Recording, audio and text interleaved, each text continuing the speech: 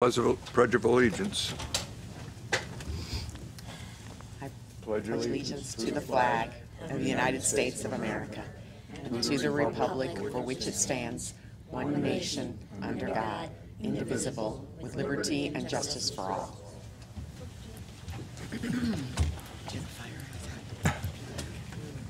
Okay. Fire evacuation announcement. There you go. That's the one. Well, in case of fire, there are two ways to exit the chambers. To my left, exit through the council chambers door, turn left and walk down one flight of stairs and out the building. Or exit the door to the rear of the chambers. But in either case, once out of the building, walk a safe distance away from the building. Thank you. And could we have roll call, Mr. Secretary? Charles Duran is absent. Charles Ladd. Here. Nick Lefakis, not here yet. Mary Scott. Here. Virginia Higley. Here. Ken Nelson is absent. Linda DeGray. Here. John Petronella is absent. Guillermo Salazar is absent. And Richard Suzak is here. Okay. No, you make the ask. Okay. I'd like to make a motion that we seat Linda DeGray as the chair for this evening's meeting. Second. All in favor? Or all in favor? I'd have to. Okay.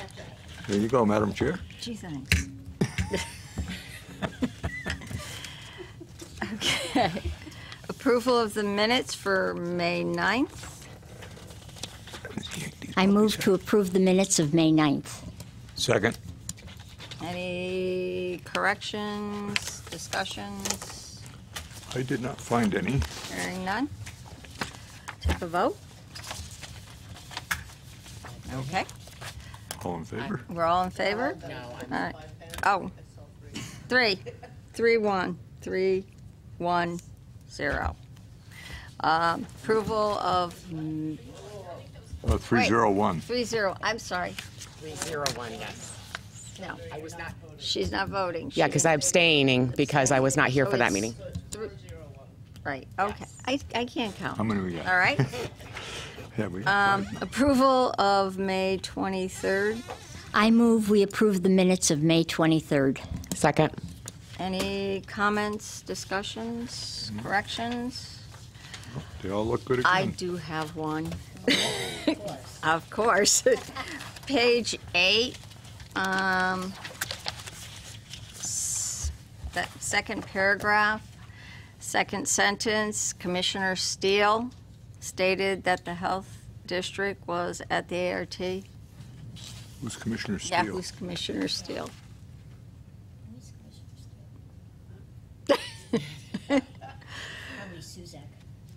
Not sure. No. So that was. Yeah.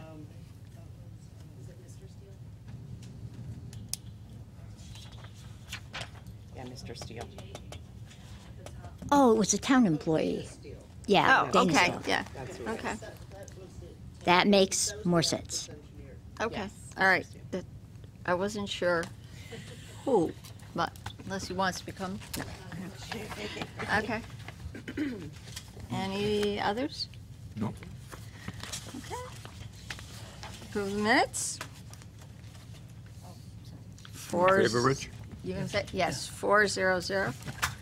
Okay. 5. Now 5. Why am I counting 4? Ginny, you weren't here a few minutes ago. I'm so sorry. Okay. I'm not counting. I'm done. Okay. All right. Sorry.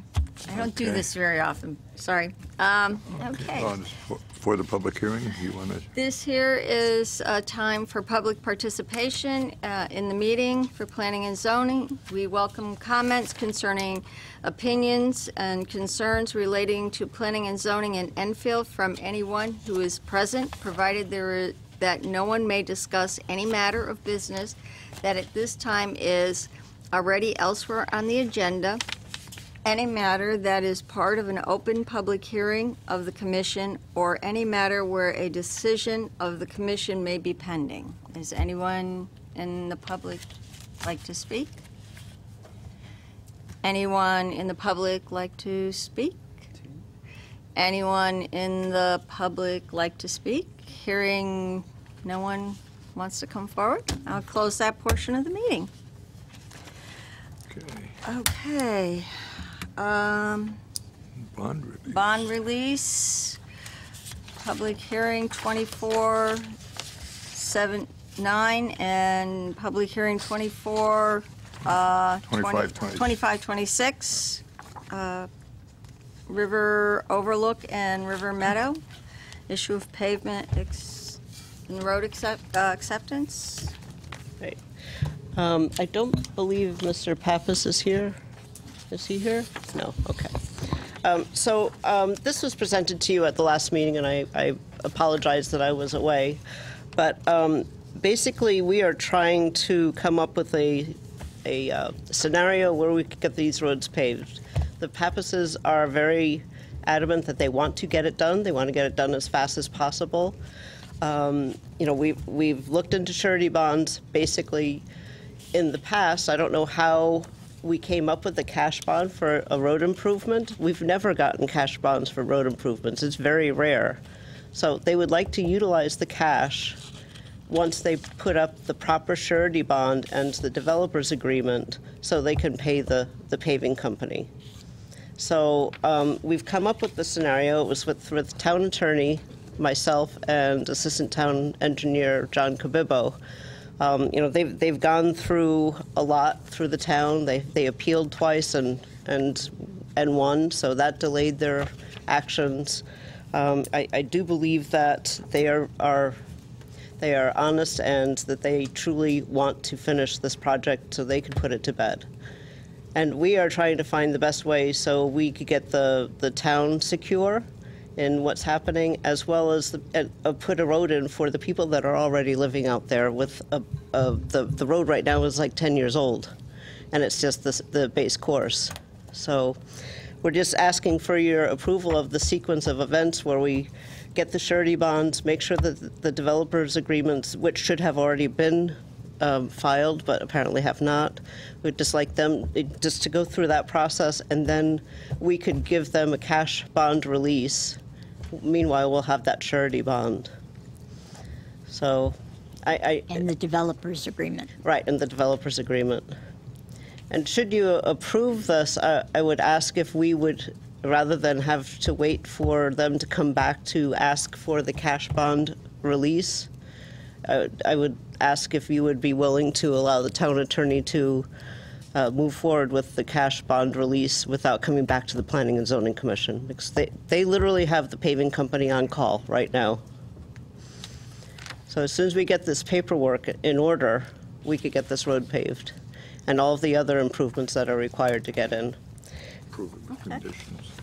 Because the sequence of events that you're talking about are outlined in our memo of May 15, 2019? Yes, the last memo you got, which was May 15th, Right. basically they finalized the developer's agreement for both subdivisions, Right. and then they file the surety bonds. We make sure that there's no expirations, and we could actually put liens on the property if they are not satisfied. Once the surety bonds and the developer's agreement are in place, then we would release the cash bond. Madam Chair. And we would also say that no certificates of occupancy will be issued until the road is completed. Jenny? At the last meeting, it was brought up that 2020 is the end date to finish the road. Is that going to give them enough time? I mean, are they going to have it done by 2020? Because it's 2019 here. I now. believe, absolutely. I believe that they want to do this tomorrow. As soon as we get this paperwork in place, they can go out and pay the pavers to go out and do it. So I think Yeah, by I don't fall have any it should be problem done. with the pavement. I just have a problem with the development agreement. Why that one should have been in, it was in the conditions of approval. You weren't here, but it was in the conditions of approval. All I could say is I don't want to go backwards. I just want to fix No. whatever the situation is But at I- this time. I I will want to be- get the road in place for the town, for the developer, and for the residents. Right, but I'd be happy to know when the developer's agreement comes in. Oh, I could absolutely let everybody know. So we could approve with the condition that you guys don't move forward until the developer's agreement is in And the surety bonds. and the surety bonds. Right, and then I would just request that you would grant us the ability to release the cash bond once those items are in place.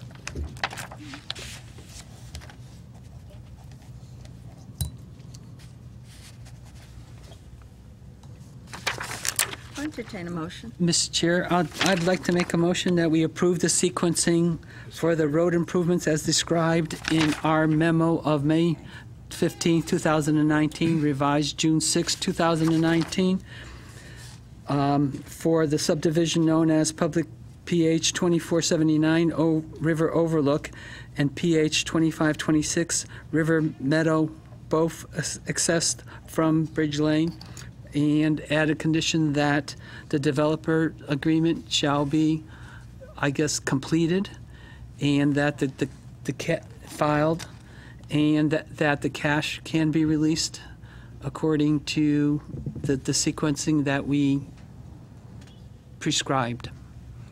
So I kind of heard that in different words as once the developer's agreement and surety bonds are in place, the town attorney and staff may release the cash bond. Correct. And they don't have to come back to us. Okay, without coming back to PCC. Thank you. Okay, second. Okay, any discussion? Hearing none? We just All in did. favor? Take a vote. So it's 5-0-0. I did it right. Thank you very much. Okay. Throw away those prints. Old business, site plan review, SPR 1774, 25 Hazard Avenue. Take the roll, please. Charles Ladd, Here. Mary Scott, Here. Virginia Higley, Here, Linda DeGray, Here. and Richard Suzak is here.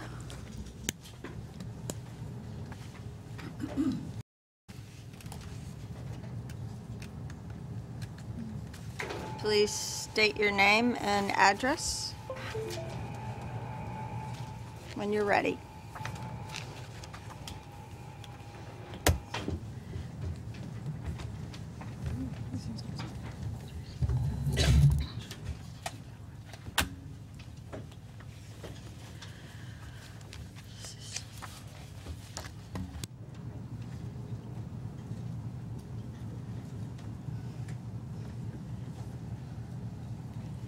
Hi, my name is Jessica Bates. I'm a senior engineer with BL Companies. I'm here to present the AAA site plan modification at Hazard Ave, 25 Hazard Ave. I'm pretty sure we've all discussed this parcel of land previously. Since we last met you guys a month or so ago, we have met with the town engineer, assistant engineer, John Cabibbo. Did something happen?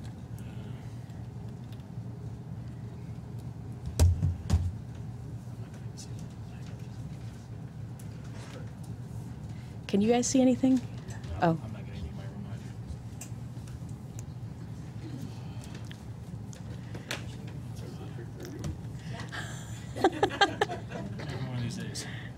You should see the screen. It's much better. That's why somebody changed the projection settings. Ah.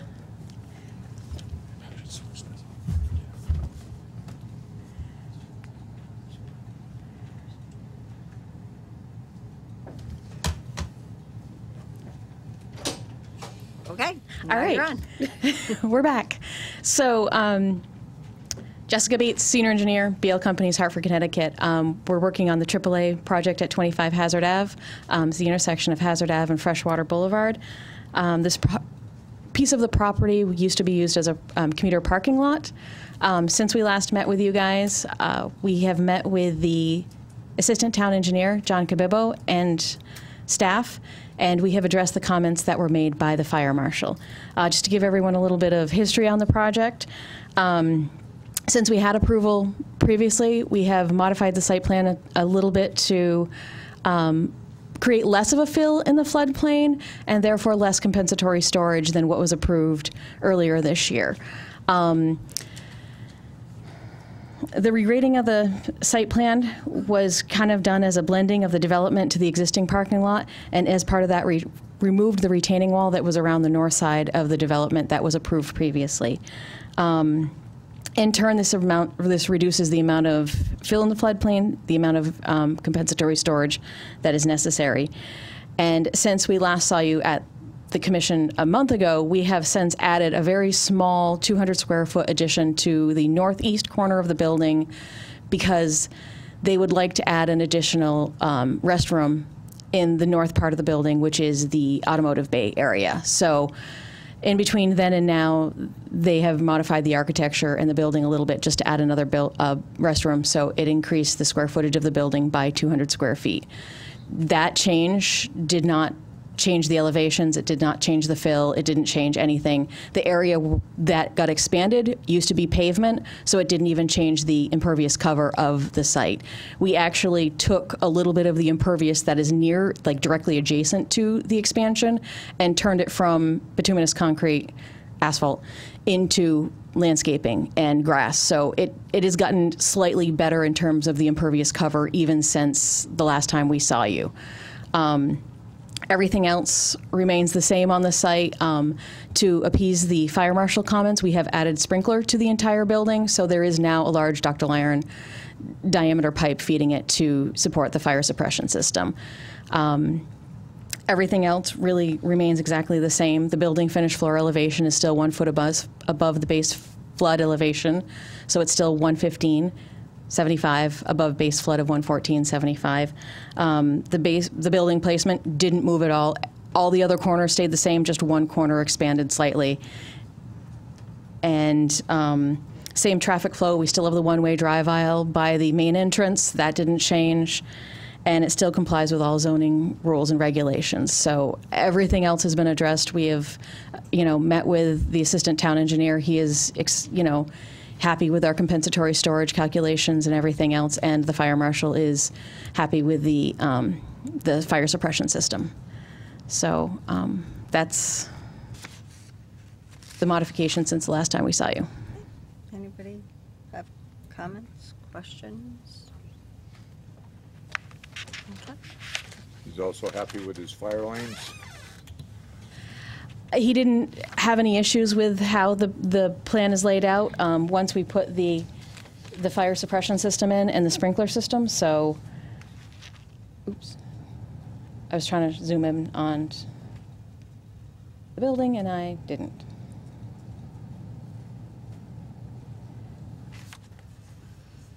He appeared to be. He didn't have any additional comments regarding the fire lanes. So we've hatched out in front of the two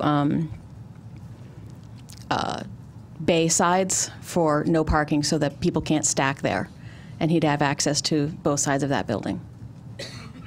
Okay.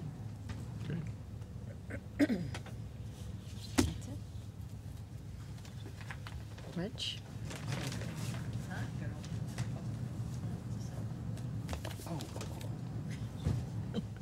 That's what I'm asking. No, I don't have any comments. Okay. Madam Chair, I'd like to make a motion that we approve SPR 1774 for the minor site plan modifications as prepared by the draft resolution dated April 11th, I believe, 2019, with the 33 conditions noted. Second. Any discussions? No? Okay. I think we had everything said last time they were in here. Yeah. All right, you ready to vote? Okay, all in favor? Got those against? All right. 0-0. No, it's 4-0. 4-1-0. Yes, I got it right. I counted myself out. I'm sorry, for clarification, we have 4 in favor, 1 against? Yes. Do we have any reasons for that? You've got to give your reason. Have reasons for denial? Yeah, I brought them up at the last couple that we discussed. The fact that it's, I understand that it's less impact, but it's still lower. And with the amount of rain that we've been getting lately, I really don't want to see any more impact than what was approved the first time. So that's why I voted no. Thank you. Okay. All right, Done. done? You're gonna make Mary? a motion to move this? Yeah. Text amendments. Ms. Chair, I'd like to make a motion that we move the text amendments A, B, and C to right before number 8, new business. Second. All in favor? Okay. All right. Text amendment XZA 19-03, and that is the proposed text amendment to table 5.0, place of worship use. Plan Life Yeah, Community. the town attorneys have requested that we just table that for now. They Okay. wanted to research it a little bit further. If you- All right. I'd like to make a motion that we table XCA 19-03, text amendment to table 5.20 to our next meeting. Second. All in favor? Five in Mary, favor. Jenny. Okay. Text amendment XZA 19-04, proposed text amendment to section 5.20.2, outdoor dining patio audio system. Right. So that is, as we had, oh, I lost my paperwork on this. Yeah, I did too. It's in here Oh, somewhere. here. So basically, that was just to allow audio systems by way of special permit, which the outside patio would require anyway, so it would just be an add-on. It's a public hearing. There right? was something in there too about if they didn't Oh, comply. you're right, yeah. This is a public hearing. You're Okay. right. Oh, sorry. So,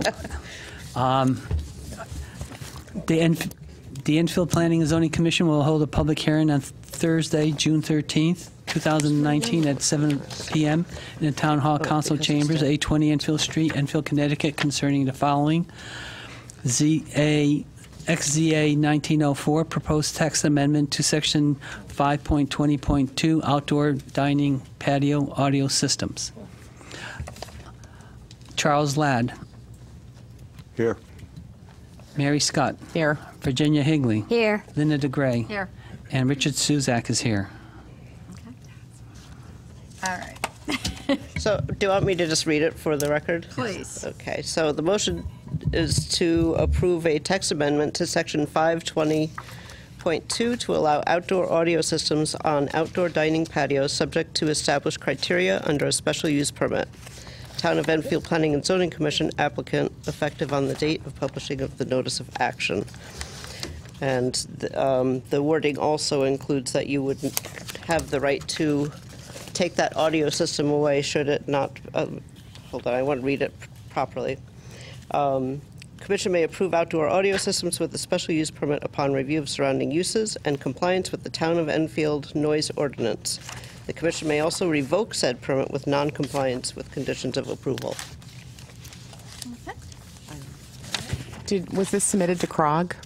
And Yes. was there any comments, feedback? All three of these were submitted to CROG, and we did not receive any referral back on any of them. Perfect, thanks. Anybody in the public like to comment on this text amendment? Anyone in the public like to comment on text amendment? Anyone in the public like to make comment on this text amendment? Hearing none, I close the public hearing on that. Okay. Yep. I think it's just what we asked for. Yeah. So Madam Chair, I'd like to make a motion to approve XZA 1904 text amendment to section 5.20.2 as indicated in our draft resolution dated June 13, 2019. Second. All in favor? 5. Okay, it's unanimous. Okay, do you want to take Keep the roll again? Yep.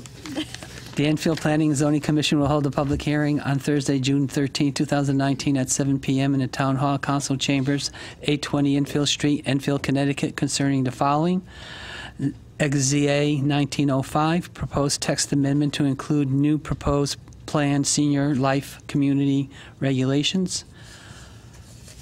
Charles Ladd, Here. Mary Scott. Here. Virginia Higley. Here. Linda DeGray. Here. And Richard Suzak is here. Okay. Lori? Yeah, so we did discuss these a little over a month ago. This basically creates a community of what they call planned senior life community. It would include things such as assisted living facilities and independent living, memory care units, all on one campus, such that family members could theoretically move from one location to the other on campus and still be able to visit each other.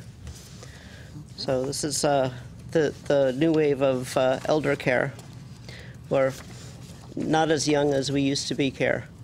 I like that better. I like that term better.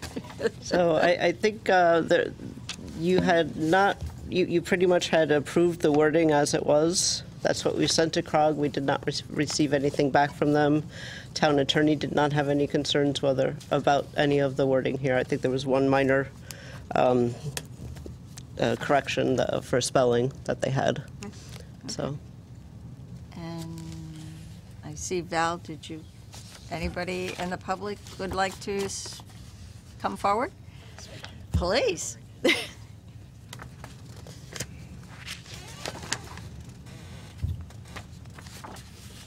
Name and address, please.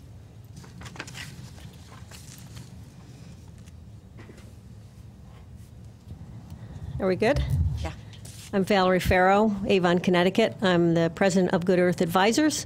I'm a certified planner as well as an environmental scientist. I worked with staff to develop this proposal that's before you. As you've heard before, and I certainly want to accentuate the fact that elder care is certainly emerging. We know we're all aging. As much as we want to try to stop it, we are. Enfield, like many other communities, is somewhat older in demographics than some of the surrounding communities. I started examining the proposed regulation because I was approached by a prospective operator who had done some initial marketing and saw Enfield as a very strong prospect for, as Lori aptly said, a campus-type aging in evolution. The more you need, it's there without having to dramatically change your location. Also, aging in place, not so much in your home, although that's often preferred, but maybe you can't handle that. But aging in a continuum of your community, where you shop and see friends, where you worship, all of that, because I think we have to continue to strive to keep our communities intact. So I assisted staff with drafting some of that to reflect not only that mission and that goal, but also to afford the commission, the apt control over that type of land use. It sounds like a great idea, but we felt like the regulation, when we went through your existing regulations, we really couldn't accommodate it, particularly in the format that we're starting to see emerge and other towns have captured. So I think it positions Enfield. It also gives you a good, strong reg that you can go through and aptly review during site plan and make a decision whether that's the appropriate use at that site. I think the control is there. I think the mission is there. And I certainly wholeheartedly endorse it, and I'm hoping that there'll be developers taking advantage of this quite soon. Thank you. Thank you. Anyone in the public like to come forward to speak for or against this text amendment? Come on in. Come on down. Name and address.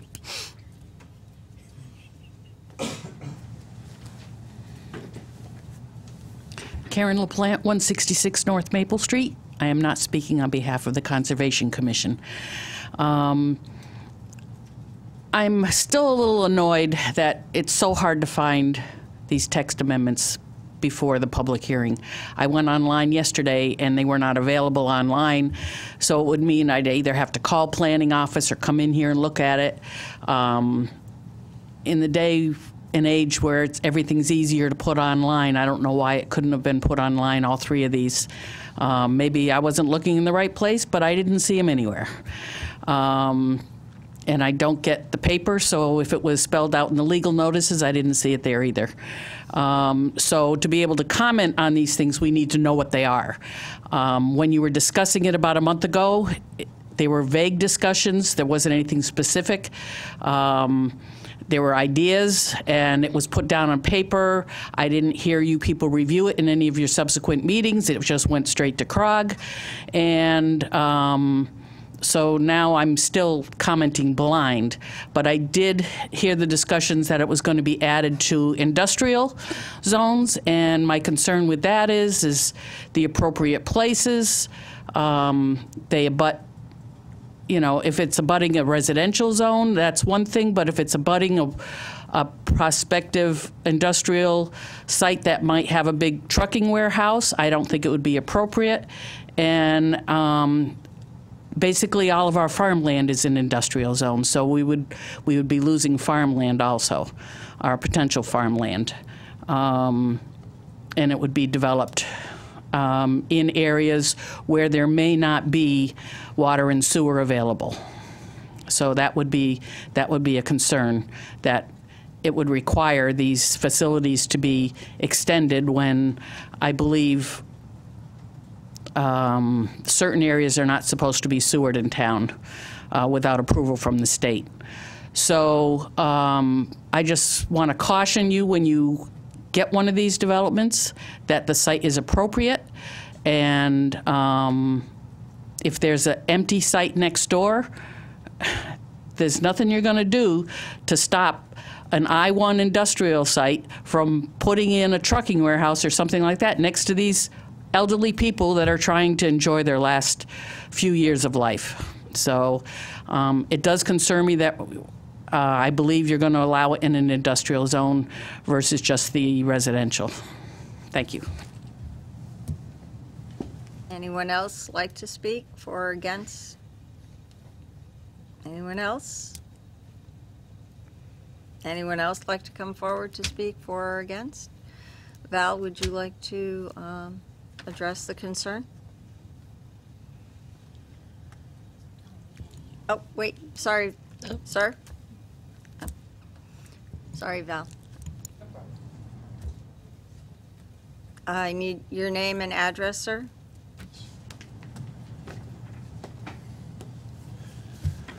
My name is Douglas Oakes, 29 Quaker Lane here in Enfield.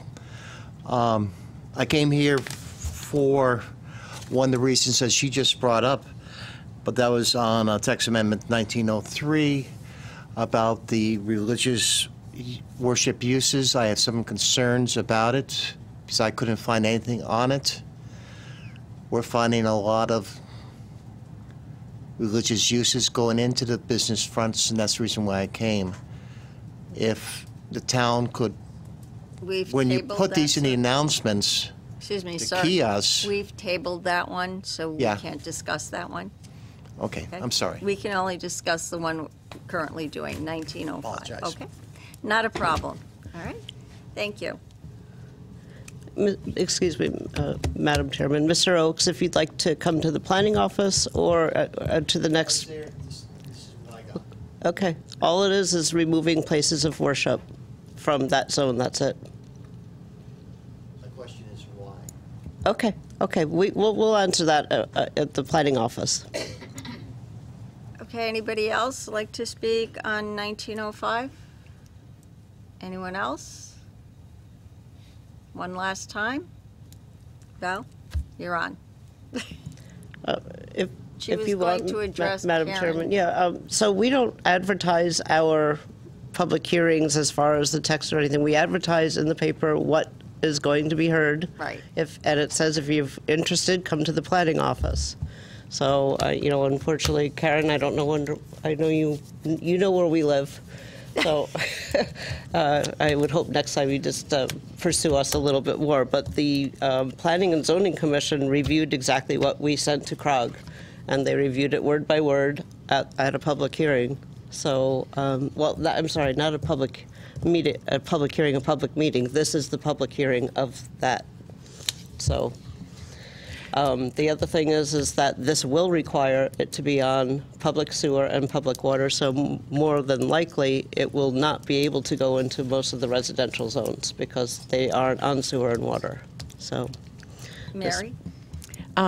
I guess one of the questions I have is there any way when we do something like this, can we put them up online just for the convenience? Is there no reason why? Try. I know there's I know many it's an steps that we have to do extra it. I think step. Jenny knows. I totally understand. So, yeah. But if we can could try to, do that would be great, especially when we do 3 of them like this. Yeah. You know, sometimes Certainly. having so many of them might be able to clarify a few things. So, Of course, Thank we'll you. try to get that done. I'd go for that too. It is easier. I understand that's a very valid question. Yeah. Just to follow up on some of the questions that are being posed, Lori's correct. If you look at the zone as proposed, you have to have water and sewer. As you know, it was written with extensive buffers, natural resource amenities, protection of natural resources. So the way it's basically constructed is to encourage a developer to look for a suitable site. It would provide, an apt environment for aging population. As you know, these are private facilities. They're not state-funded facilities. And therefore, marketing, aesthetics, arrival, image is of the utmost importance. That's why you never find anything on their site. I mean, you just can't turn around and there's a wrapper and it's picked up. I mean, that's the way things have to be handled. So I think there's adequate controls there. Water and sewer, yes. Buffers, yes. But in terms of the process that the commission has gone through, I believe there was extensive informal discussion first, providing educational materials by Lori to acquaint you with aging populations, markets, and how it's being handled.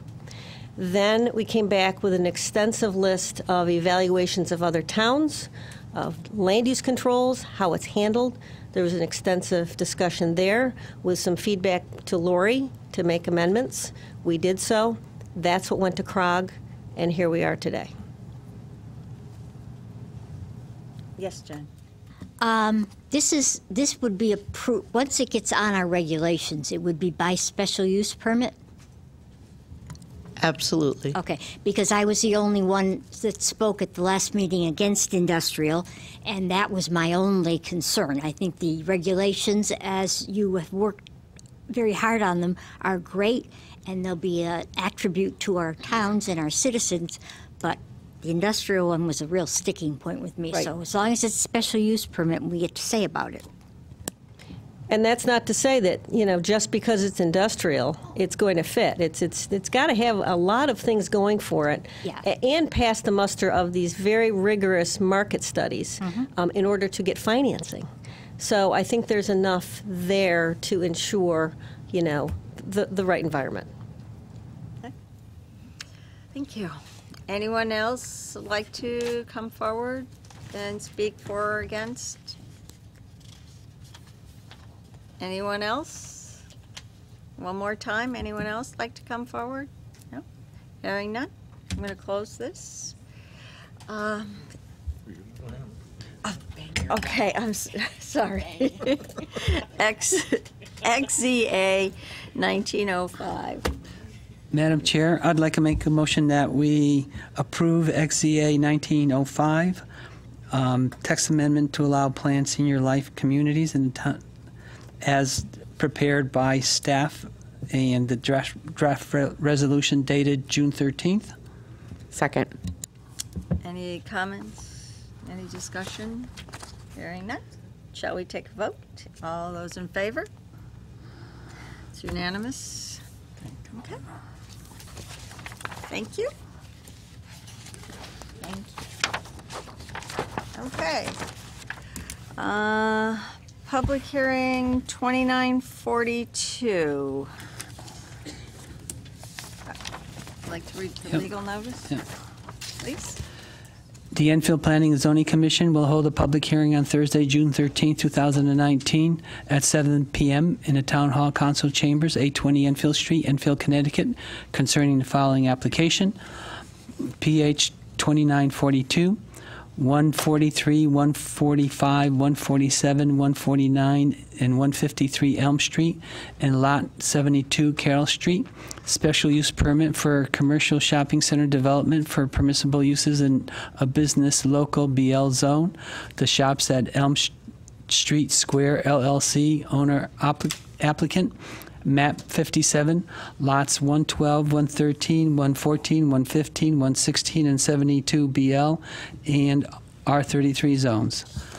Charles Ladd. Here. Mary Scott. Here. Virginia Higley. Here. Linda DeGray. Here. Richard Suzak is here. All right. Hi. Good evening, Madam Chairman. We're just setting up, and while we're doing that, for the record, Attorney Paul Smith, I represent the shops at Elm Street Square LLC, which is the applicant and owner of the subject property. With me tonight is Frank Triano, who is the principal of the applicant and the owner. Dave Ziax is the professional engineer who designed and worked on this project. He's setting up the easel, and also I think Scott Heskett from F.A. Heskett Associates, who was the traffic engineer on this development, is also present to answer any questions or to give you any guidance with regard to what was done with regard to the traffic. By way of overview, the property is located on the north side of Elm Street. If you might recall, it's approximately a 16-acre site. When I say 16 acres, that encompasses not only the colored area, but the proposed open space area, which runs up towards Montclair. The total site, as I said, is approximately 16 acres. Of that, 5 acres in the rear, we have proposed to use as what's known as passive open space. It's going to be, our proposal is to own it, maintain it by the owners of the development, but it's strictly passive open space. It will have no use other than to, again, be open space for the neighborhood. That leaves us the front parcel, which is a little over 9 acres in size, which you may recall we rezoned, I believe it was 2016, probably about almost 3 years ago. We came to the commission with a proposal to rezone that front piece, which was existing R33, to business local, or BL. That was approved in July of that year by the commission. And we are now back here under your BL regulations, proposing this commercial development. Basically, as you can see from the development itself, our initial proposal here is for basically 4 buildings. We've tried to manage this site in a way that it's the real retail activity is towards the front of Elm Street and into the center. Right now we have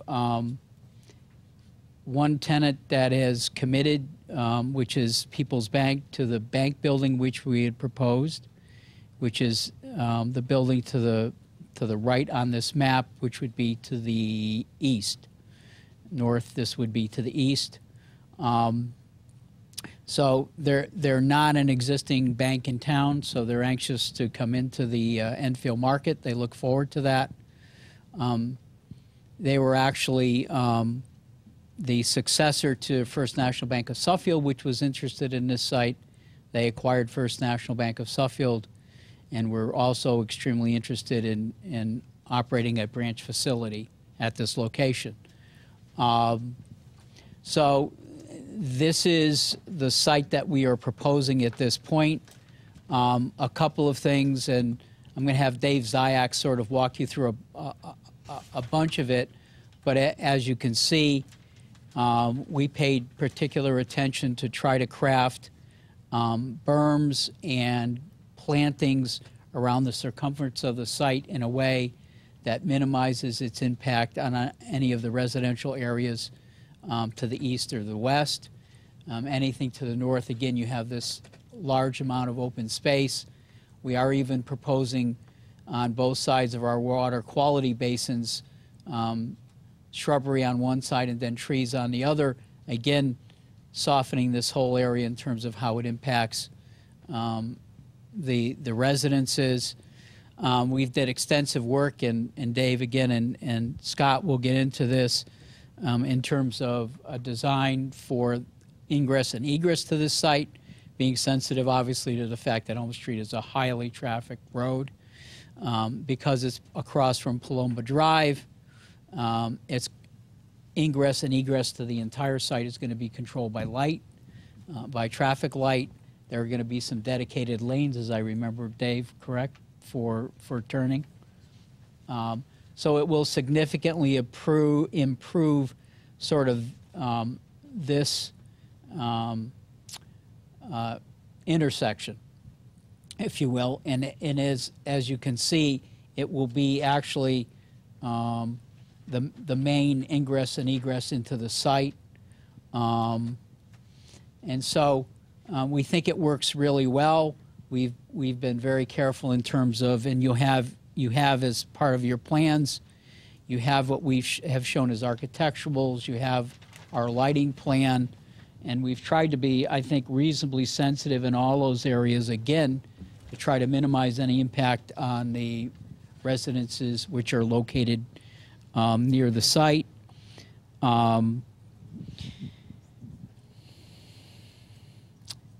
again, we've designed everything as a BL, which in this zone is a single-story facility, so you don't have any large multi-story buildings, which are, again, might impact abutting residences. They're all, I think the max height on our buildings, I think, shows a little under 24 feet, like 21 feet or something like that on our architecturals. And again, Dave will sort of walk you through some of those designs, but it's you will see it's a very sort of we're trying to do a very soft look. Some of it's really nice. The bank, for instance, is going to be an all brick building, so I think it'll have a great look. I think it'll minimally impact, and as you can see, it'll minimally impact the residences on each side and going up.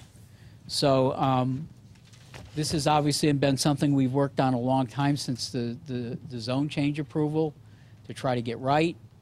And I think we're very comfortable with the plan. We think, again, that it is sensitive to the neighborhood and also works very well in terms of a busy highway like Elm Street is in terms of the traffic signal. Dave, I'm going to give it to you just to walk them through sort of some of the technical stuff. Good evening. I'm Dave Ziax with F.A. Hesketh Associates, and as Paul pointed out, our firm prepared the site plan package that's before you this evening.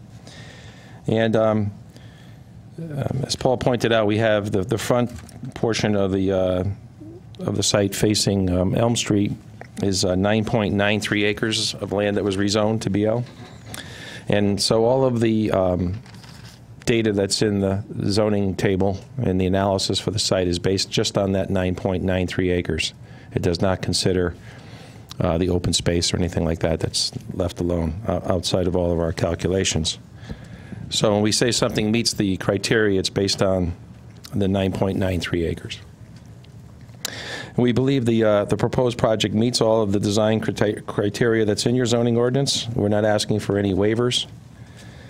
The site will be served by town sanitary sewer, public water, gas, and electric.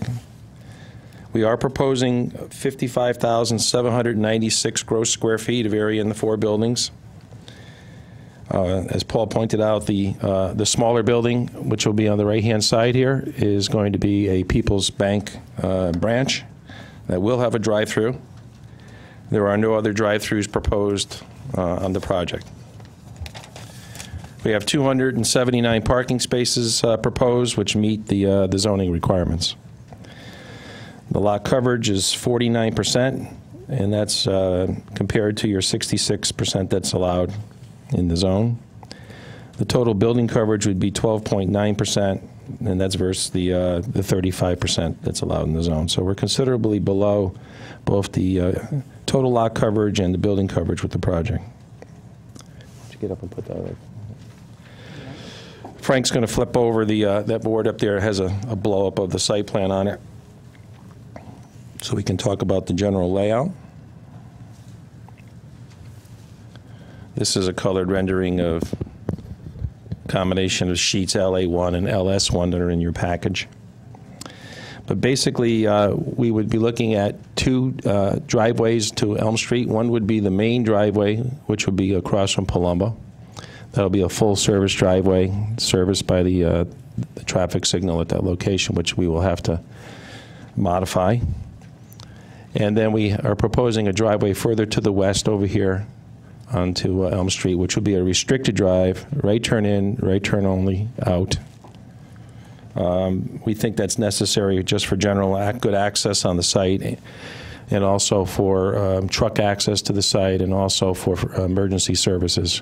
Relying on one driveway, I think, would not be prudent. So at that location, that will not be signalized, but it will be restricted right in, right out.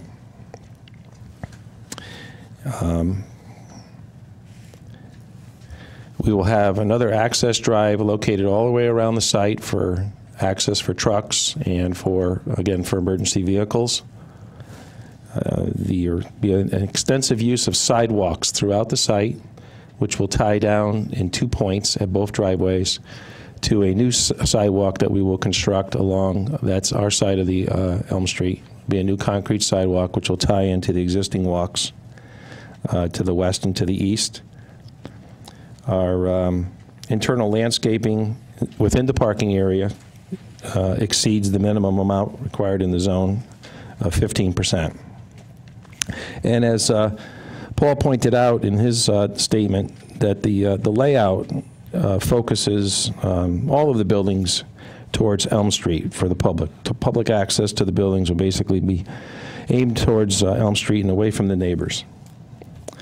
Now, given the amount of coverage and both the lot coverage and building coverage, there is some room on the site for potential future development. And we fully understand that, particularly in the rear of the back building. This green area here will remain in a mode condition and open until such time as we may be back with another special use application. But at this time, we have no use in mind for that area right now. But that requires a special permit to come back and do anything there. If we want to take a look, just a brief look at a previous master plan that we all talked about when we did the zone change, but also it was the subject of the wetlands application for the project. We went forward with a larger project before the Wetlands Commission at the time. Frank, why don't you put that plan up on there? Just to give you a comparison, and I wanted you to understand that we listened to the comments that we received during the zoning meeting in the preparation of this final plan that we've brought before you. But that plan that we presented at the time had over 65,000 square feet. It had over 330 parking spaces. And I went back and I looked at my notes of the meeting, and some of the concerns and comments that were expressed by the commission at the time was there was some concern about the placement of a 20,000 square foot retail building way up at the north end of the site. You asked us at the time to consider increasing the distances of the buildings from the property lines west and east. There was concern about orienting the buildings away from the properties on the west and the east, particularly the rear of a building. For instance, I know there was some concern about this building over here on the right-hand side, that the rear of that building was aiming towards the residents to the east. And you definitely wanted to see our lighting have zero trespass over onto properties. and you wanted to see an extensive drainage system that would present no impacts to the neighbors. And of course, extensive buffer landscaping to be provided. And we really think that the new plan that we're presenting to you this evening addresses all of those comments and concerns that you expressed. We worked hard to listen to what you had to say. The site lighting is, we're going to have all new LED lighting.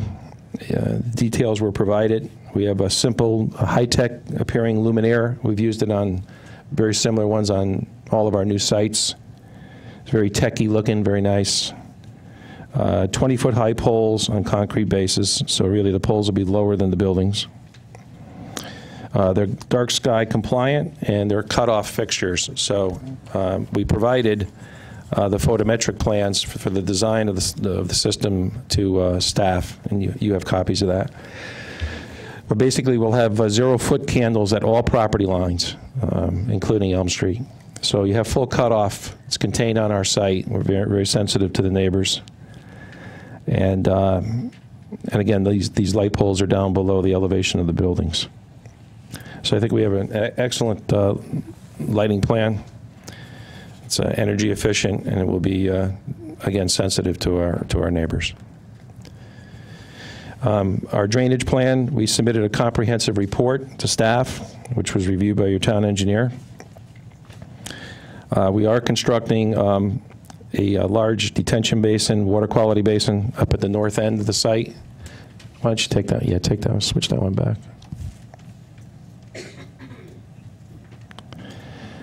And this was what was reviewed and approved by your Wetlands Commission last year. So the stormwater system I'm presenting this evening is the one that they reviewed and approved. But up here at the north end of our site, there'll be a large stormwater basin, water quality basin constructed at that location. As a result of that, all of the drainage on our site will be directed to that basin.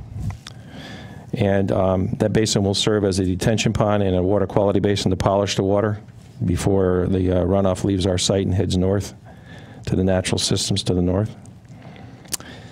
We'll have a reduction in peak flow over what's presently coming off the site. That was hard to do since the site is not developed. So to have less peak runoff coming off the site, you need a large, we've devoted a big chunk of this property to a large detention basin to accomplish that, to make sure there's no impact to the resources to the north.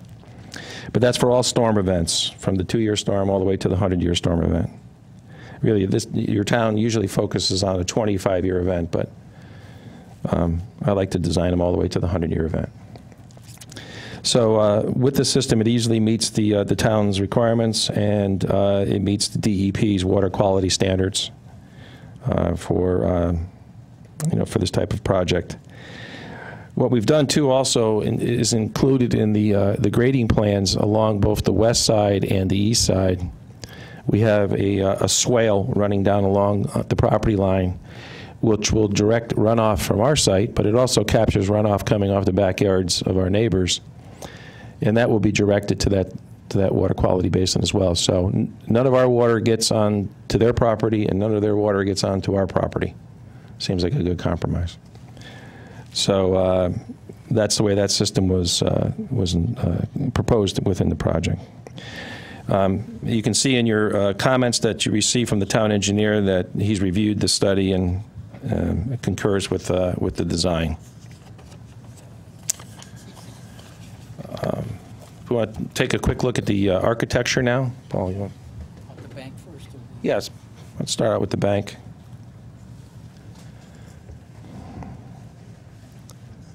The bank design has been evolving, and I was pleasantly surprised to see that it's entirely a brick building. It's going to be a very nice New England-style colonial-looking building, completely cladded with brick. Simple roof design. It's a true New England-looking structure. You can see here where we have our small drive-through. There's one bay for access to a teller, which I understand is going to be a high-tech virtual teller. I haven't seen one of those yet, but And then one lane will be devoted to an ATM machine. So it's very modest. Drive-throughs through banks don't generate very much traffic, and they're only open pretty much when the bank is open, except for the ATM machine. So that seems to be well situated and works out well. Paul, put up the... Then for the other buildings, the architecture of those will be all the same, going with a theme here. And these are set up to be potential multi-tenants. I mean, they could potentially be one tenant, but they're designed to accommodate multi-tenants.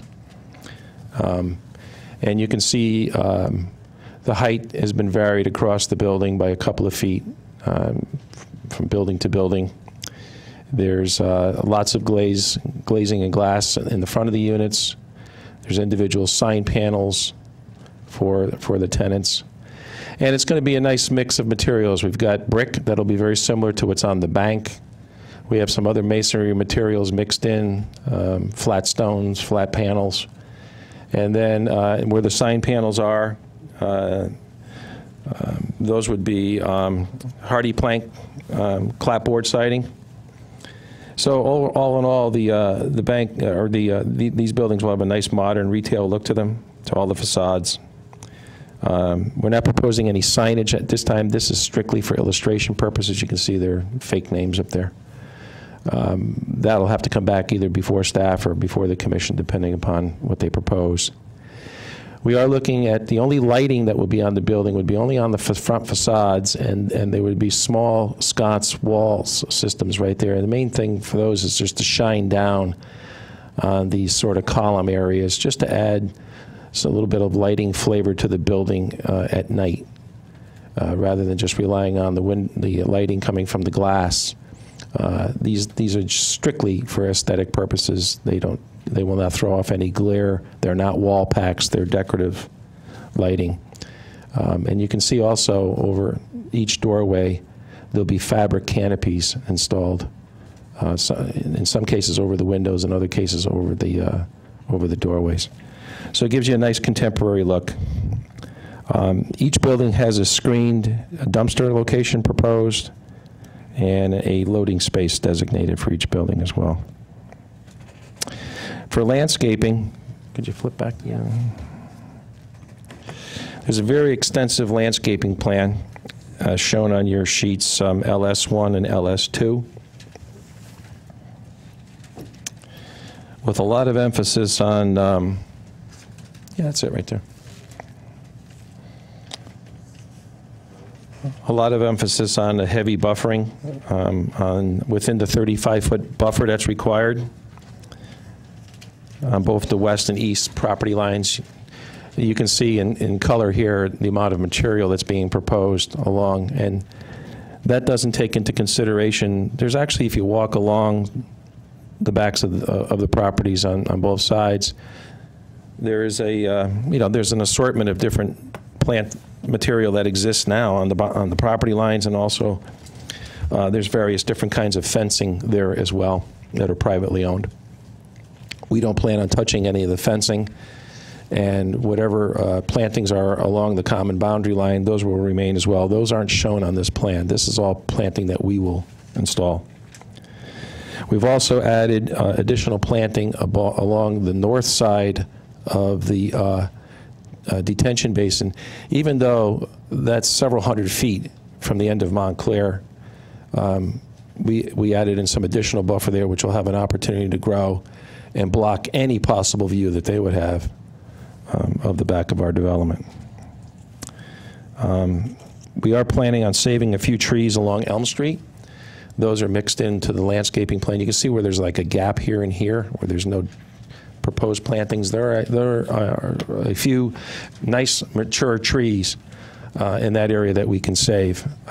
They're far enough behind our new sidewalk, and they're within that area between our proposed parking lot and the sidewalk, and we'd like to save those.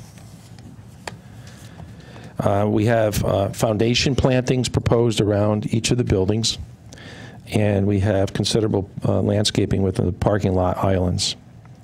And just to give you an idea of the numbers we're talking about, this is a lot of landscaping. We've got, some of this is required by your zoning ordinance, which is very clear as to what the buffer requirements are, but then there's additional landscaping that we're proposing above and beyond that.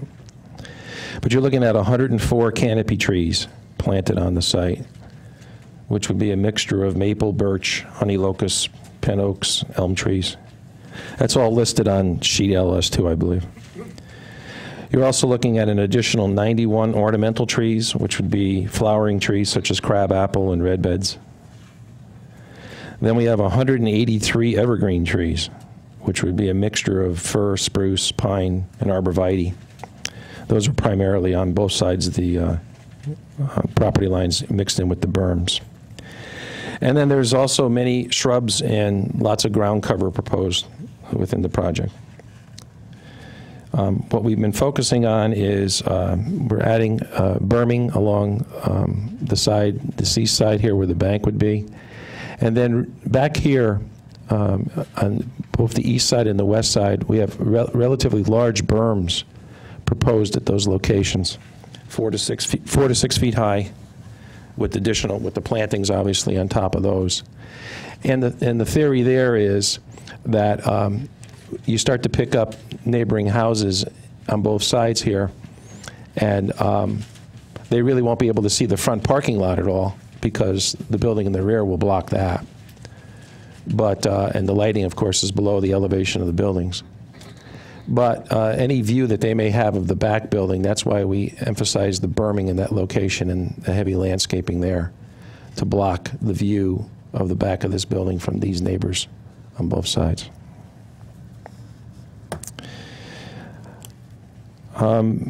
Then we have the traffic improvements on Elm Street. We have filed an application with OSTA. This project is large enough to require an OSTA certificate to be issued by the state traffic or state administration, traffic administration now, which is really an arm of DOT. And we've been in contact with them for a couple of years. As I recall, we talked about that during our zoning meeting, that we have been working out an appropriate layout. We all know what the goal here is. The goal is to get exclusive left turn lanes, one into our site and one into Palumba, particularly the one at Palumba because it's missing. The state has tap danced around that intersection for 35 years that I know of. As you know, we've worked on every shopping center in town. We've done, but for some reason, that intersection keeps getting jumped over by people. We've done a lot of work at a lot of intersections, but that one's been missed. And we all know if you're traveling westbound on Elm Street, if you know it, you get out of the way in time. If you don't, you get stuck behind that one car that's trying to make a left-hand turn, and it can get interesting. So this will solve that problem.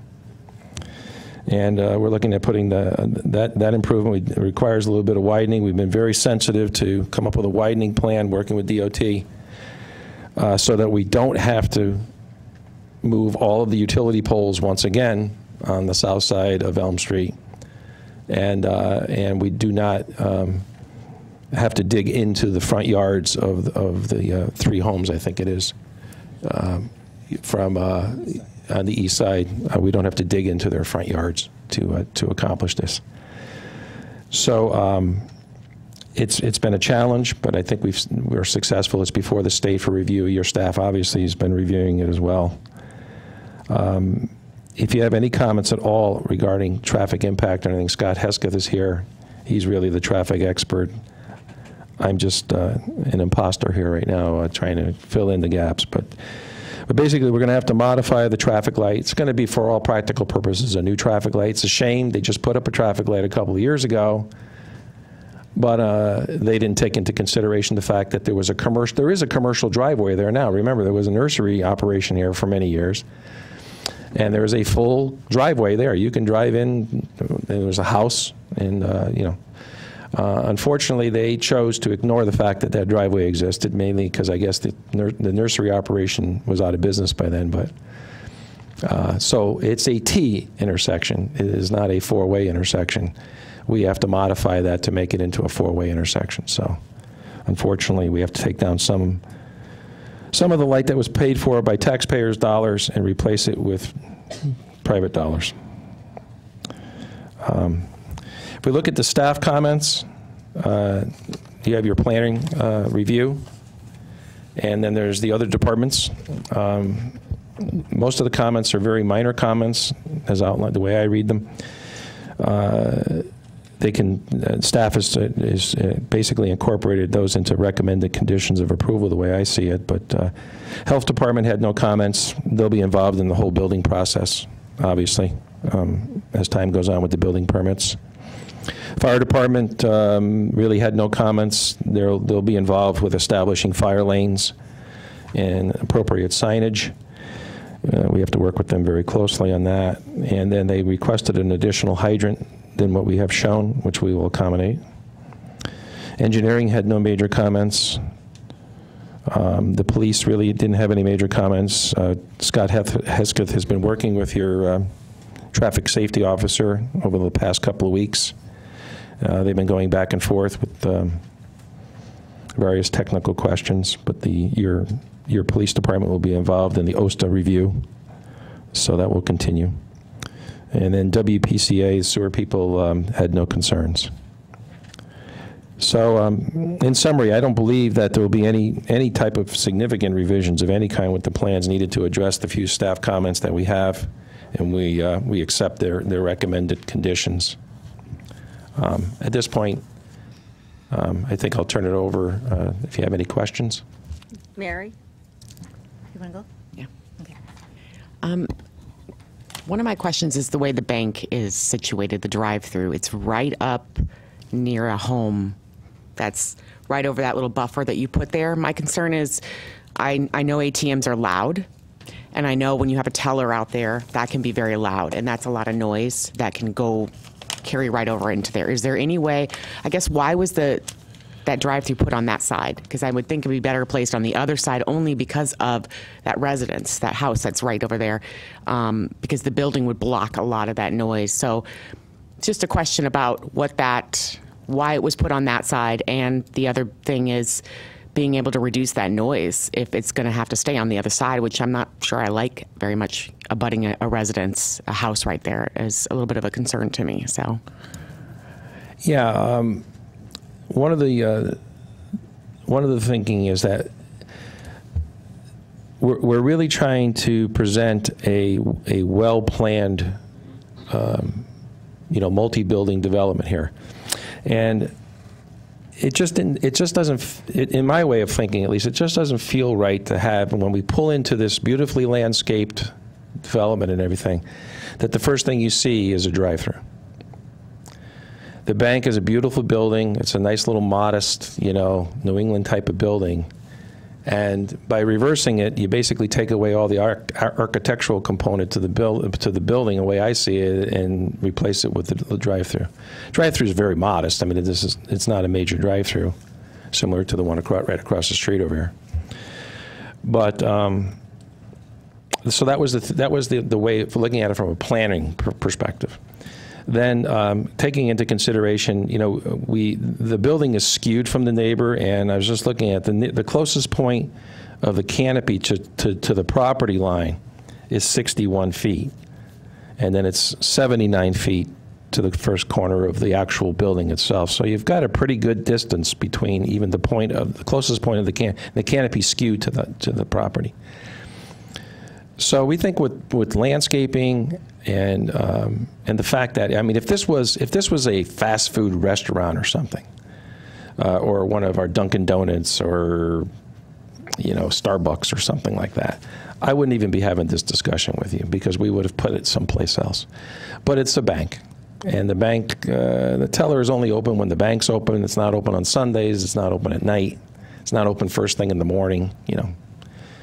And the ATM... The ATM is 24 hours, and I don't know if you've heard the ATM over here, but you can Why hear isn't that. ATM noisy? I'm confused. Why? Beep, beep, beep, when they press the buttons. Have you ever heard they are loud. They can get very, very loud. And well, so I think we can deal with that. But, if we can make sure that is something that is not an issue. And I guess for me, I'm more concerned about, it's not just the aesthetics of it, but also allowing the neighbors to use their property the way that they, for their enjoyment. And I know that you say, well, it's only during these hours or those hours.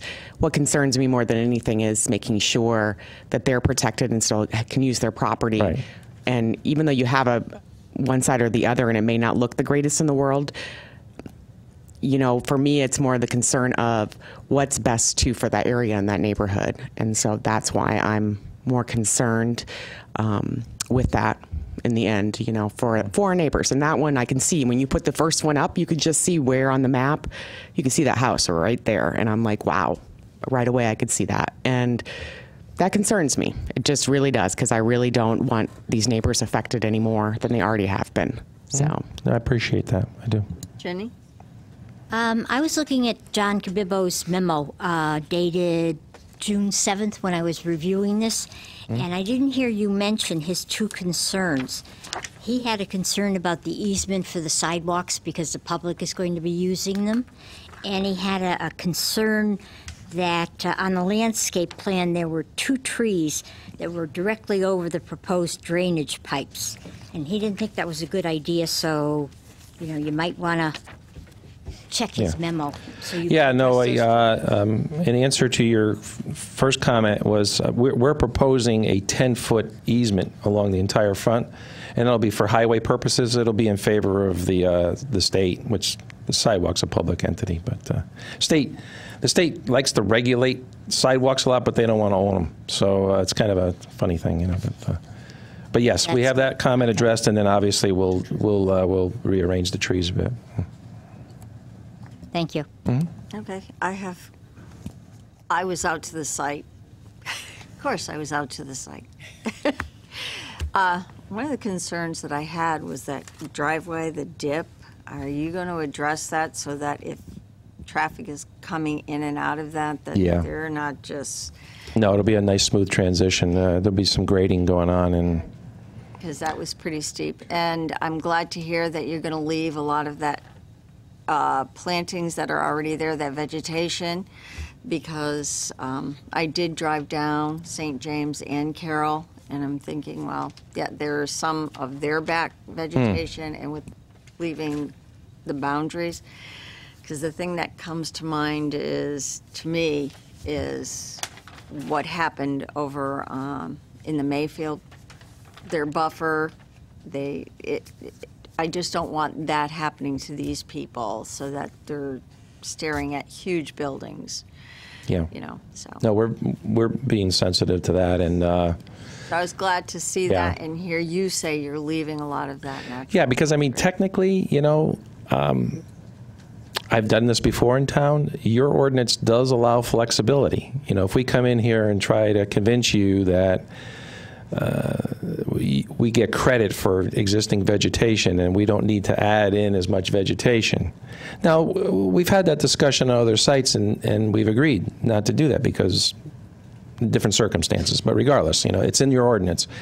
Here, we're planting what we need to plant, and what's there is there. So if you want to think of it as a multiple layer, yeah, that's one way to look at it. But we're not coming in here asking for any credit for anything that's out there, other than the 3, I think it is, really nice trees along Elm Street. Obviously, we're not going to plant a new tree next to that, but but other than that. No, I'm glad to see what you've done for the vegetation and that buffer. Thank you for that part. So, Rich? Again, I'd like to sort of reiterate what Mary had said in terms of, I looked at the elevation that you presented for the bank, and I guess the canopy over the drive-through was at the same elevation as the eave elevation for the main building. And normally what happens is I think that what you would like to do is you probably should, you know, decrease the importance of a canopy versus the main building, so that, you know, what I would like to do is see something divorced from being at that high elevation. I think the play height they show right now is around 16 feet. And on the previous plan that they submitted, they had a canopy that was only about 11 feet high.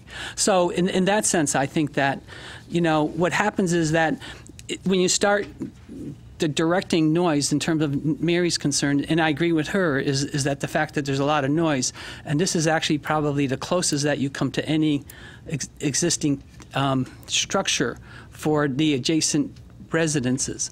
So that, you know, probably what I would sort of try to recommend is that you would increase the amount of plantings that you had there, especially create a more diverse buffer that would protect that area for year round. So I think that if you sort of decrease the size of that canopy, which won't allow the sound to travel up high, and then direct it towards a buffer of trees or a berm even.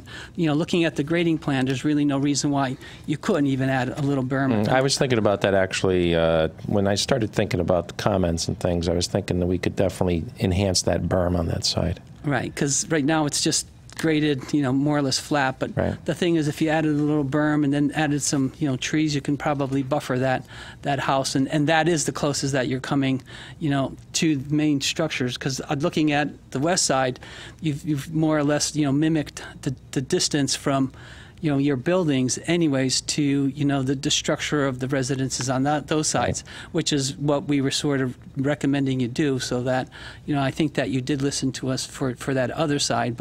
I guess once you get past, the bank building, you're into the back of some deeper lots, and you're into the back of that, residence on the east side. So once you get past that area, I think that, everything probably should be working properly. But definitely, I would sort of agree with Mary to enhance that area so that you can diminish the amount of noise that would be transmitted.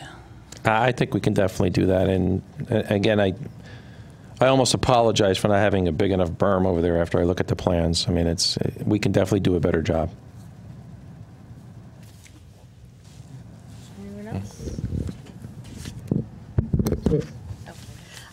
Just to add a couple more items, Frank Troiano, a developer. There was a question before, and some of the neighbors, and speaking to a lot of the neighbors over the time, I think everybody thought we were coming right back in once we had our zone change. We were trying to do a thoughtful plan, and we had a change on the bank and a few other ideas. So we wanted to make sure it was very clear in some of the promises that we made before that we're donating the back land, or we're actually putting it in a conservation easement. I just want to say it myself because I made a lot of promises to a lot of people. I want to make sure it's very clear that we are continuing to do that. I want to make sure that's held proper. Also, Carroll Street, there's a small trail there on Carroll Street. We've been working with DPW as giving them an easement to have that be is that the sewer line? Sure. That's going to go over there. We're going to have an easement. That's not a roadway. It will not be a roadway in the future, just to make sure that's understood that we don't have the ability to do that down the road. And it's not going to be a building lot either, and there's going to be an easement in favor of the town for them to actually have that line to go forward to make sure that it actually is proper. But that's also a DPW recommendation when they had our ART meeting a couple of months ago. The bank design fluctuated just a couple of weeks ago, so it's not in your package, so we apologize about that. But that's something that's been a little bit flexible, but we're very excited to have People's Bank. They're very interested in coming. They want to be here. They want to be part of the community. And that's where normally you don't put a tenant's name on there, but they wanted to be part of the application, and they're looking forward to coming down as well. But I wanted to clarify, especially the drainage. I know David went over the drainage. That was something that was also a concern. So maintaining that and also making sure that the drainage is actually helped, not hurt. Nothing on our site goes off anywhere else. And anybody who actually has water coming in our area, there's a swale, so we can actually taper that in. We really try to be thoughtful and considerate to everything that people said in a long time. We've been up here a few times and making sure we understand this is a very impactful project, but we think we actually came up with something that's very workable as well. Thank you. Mary, you had one more question? Yes. The location of the dumpsters. Where are the dumpsters located on the property, or where they're going to be located? And snow stockpile areas. What about some of those we were trying to locate? Well, always have trouble with this microphone. For what we're doing is, if you look on sheet LA1, you'll see at this time, we don't show a dumpster for the bank, because my experience is that banks don't like dumpsters. They deal with all of their internal trash and don't put anything else in dumpsters. If the documents need to be thrown away, they're shredded and taken away. And their cleaning service cleans the building every day and removes their trash. So, for instance, buildings 2 and 3. In the back corners, we have enclosed 10 by 12 concrete dumpster pads shown back there. So they have individual dumpsters. And then on building 4, there's one on each wing of the building that would be enclosed dumpsters for that building as well. So by using some multiple locations, it keeps down on large compactor dumpsters and large dumpster areas, and we're screening with fencing, and we've put lots of landscaping around them. That's why I was looking for the one for the first building. So now that, because of being Yeah. residents, everything. No, right, yeah, but that's that was really important to me. I've done a lot of banks lately. I haven't put a dumpster at a bank in a long time, so. The United Bank building across the street does not have a dumpster pad for that same purpose, even way back when we did that a long time ago. The same purpose. Perfect. Banks usually have their Thanks. cleaning service take care of it. Good. Thank you. In terms of your dumpsters, in terms of the hours of operation for the pickup and, of a dumpster, again, I think that we always have a concern that they don't do an early morning pickup in a residential zone. So Yeah. that goes without saying, but. I would think that- suggest you guys add that to your special permit conditions,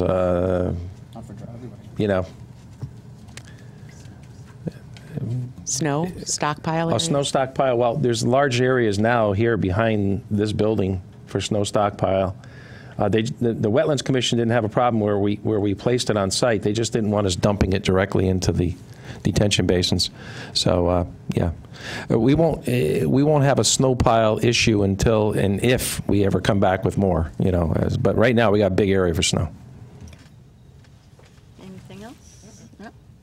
Okay, so I guess I'm going to ask you I'm going to open it up to the public. Absolutely. Thank you.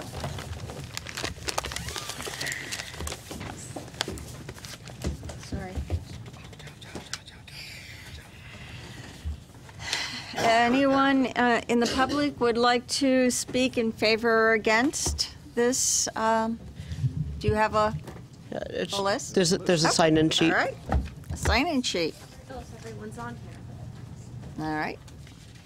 And if I can read the writing. Douglas Oaks.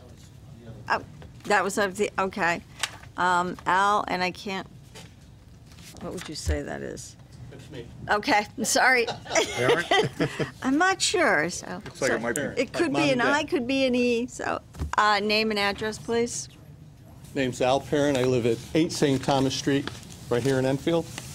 Have a seat. Congratulate you, Mr. Frano. Good plan. But I still have a concern with it. Okay. And I can see that there's been a lot of effort. I'm the guy that's more concerned about the water. If you look at his, yes, the basin's very large. It's actually 2.5 times any of our property, almost 5 times whatever the pond is that's back there. So it's very large, and it will collect all the water that's coming from the property that they're building is feeding that one basin. That's the only place it's going to drain, and there's only one exit to it, to the pond. I own the property. If you look, and we could use a map, if you go to EC1.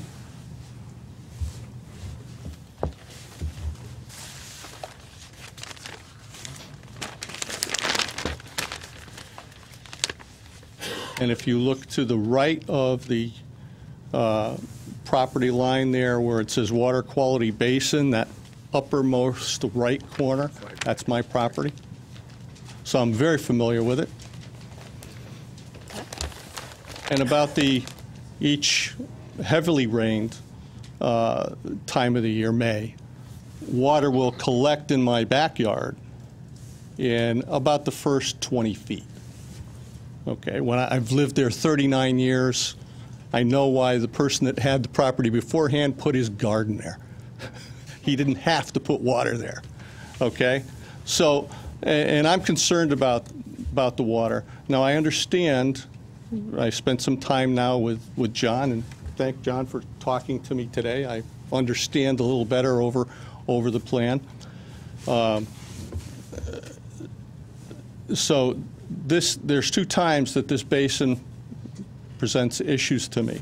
One is when there's heavily rain, it can't possibly discharge all the water, and they know that. It's there to collect and reduce the runoff. So that water will be, at its highest moment, quite a bit of water. Now, while that water may not move over to my land or the other people's lands. It's drainage. It's seeping. The water table will come up. That's one of my concerns.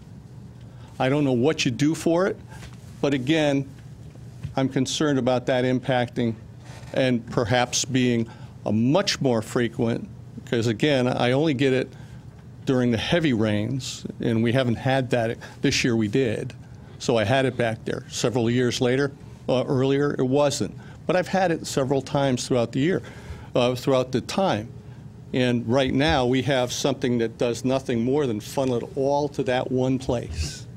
So I've got to believe that the water table is going to rise more frequently than it does right now. I don't know what you do for that. All I know is I don't want it in my cellar. Okay? That's one. Take all the water away now. And I know you can just hear what the next one is. The water can never be gone totally. In fact, if you look at the just about the center of the paper, you'll see there's a little mound. The lowest level is 123 feet. Then it goes to 124 feet, and then it goes back to 123 feet where the drain is. So one of those will have stagnant water. And the key word is stagnant water, which follows mosquitoes. My concern is that we will create a place for mosquitoes that we presently don't have, especially during times of the year when people tell us we don't want water in our gutters. So I leave you with those two thoughts and ask you to see what you could do to help us with those. That's my primary concern. Don't flood my basement. Don't let me have my garden. and don't let the bugs eat me. Okay. Thank you. Thanks. Okay. Bob Cummings. Name and address, sir, please.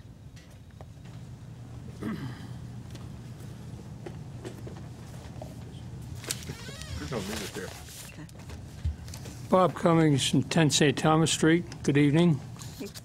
About the site itself, from the comments tonight, apparently there's just one committed tenant.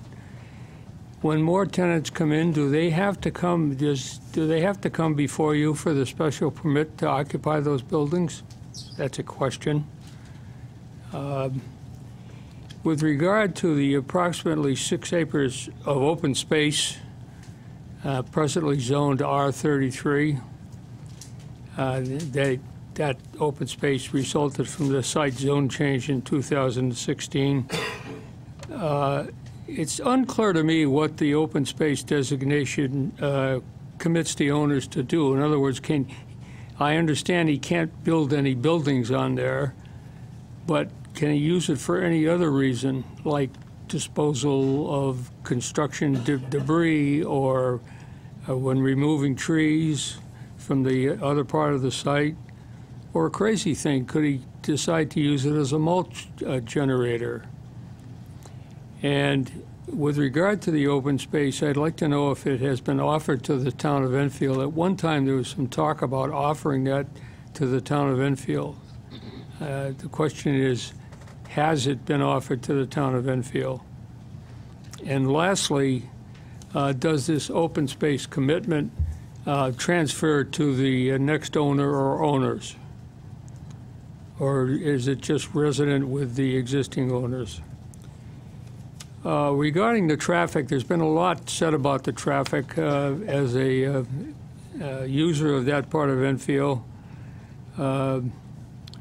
there are just long traffic lines that exist many hours of the day. And regardless of what the traffic study shows, they're now an inconvenience to the people of the town. And this part of Elm Street, east of I-91, has been a concern for a long time. In your Town of Enfield Plan of Conservation date dated April 2011, there's a minor traffic concern about that part of Elm Street even then. And of course, things have intensified since then. And probably the long-term traffic now is, lines are probably going to be increased by the Palumbo in and out site traffic signal modification. In other words, to allow that traffic to flow directly from Palumbo in and out of the site. And with regard to the second driveway, I heard some comments tonight about the second driveway, but they weren't clear and compelling as to why they need that second driveway, with the exception of it was mentioned that it might be used as an emergency driveway. And that hasn't been designated at all in any of the plans, and it's questionable whether the size of the driveway in and out could accommodate fire trucks, for example. So I think the commission ought to question more thoroughly, why do we need that second driveway and what is its real purpose? And right now, there's been a lot of talk tonight about softening up the impact of this site development on the neighbors, and which is to the benefit of the developer. And right now, the eastern site boundary is just a mixture of trees, brush, weeds, old broken wire fence, etc. In other words, it's not easy to identify. And the site outline is not clearly defined at this point, and I'm concerned about, well-intended people going into the cutout trees will take down some trees that should remain standing to help soften this effort. And so my request is that the site outline should be clearly marked before any clearing starts. And in terms of softening the effect, particularly with regard to either line of sight or noise, I think the developer would make a big hit with the neighbors if they would increase the intensity of their plantings. In other words, rather than some bushes and shrubs which only grow to be about 6 feet high, if they would start out by planting 6-foot arboretums 3 feet on center down that whole eastern boundary, I think it would be standing in good stead with those neighbors. And lastly, there's a dumpster located at dumpsters located at the east and west end of building number 4, which place them pretty close to the neighbors. And now that the site building plans have changed and there's plenty of room to the north of that building, that dumpster could perhaps be moved to the back of the building and get it away and farther away from the neighbors and all the noise that accompanies with the dumpsters and dumpster trucks. Thank you very much. Thank you. Lori Woodson.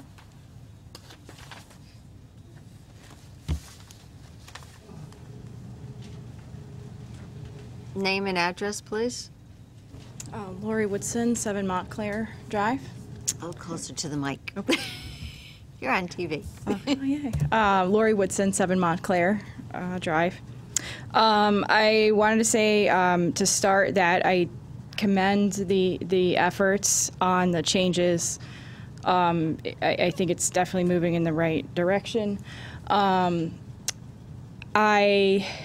Kind of building off of what has already been previously said about some of the buffering type landscape.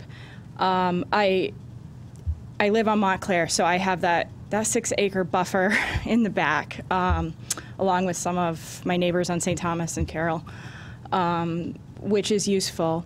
But my question is how is that going to be left to grow in? Nature is very good at filling itself in and maintaining itself over time. So if that is truly just a green open space, will it be left to its own devices? There's plenty of that in town. We'll say there's plenty of wooded areas in town that self-maintain and If that becomes a space like that, I think that would be good.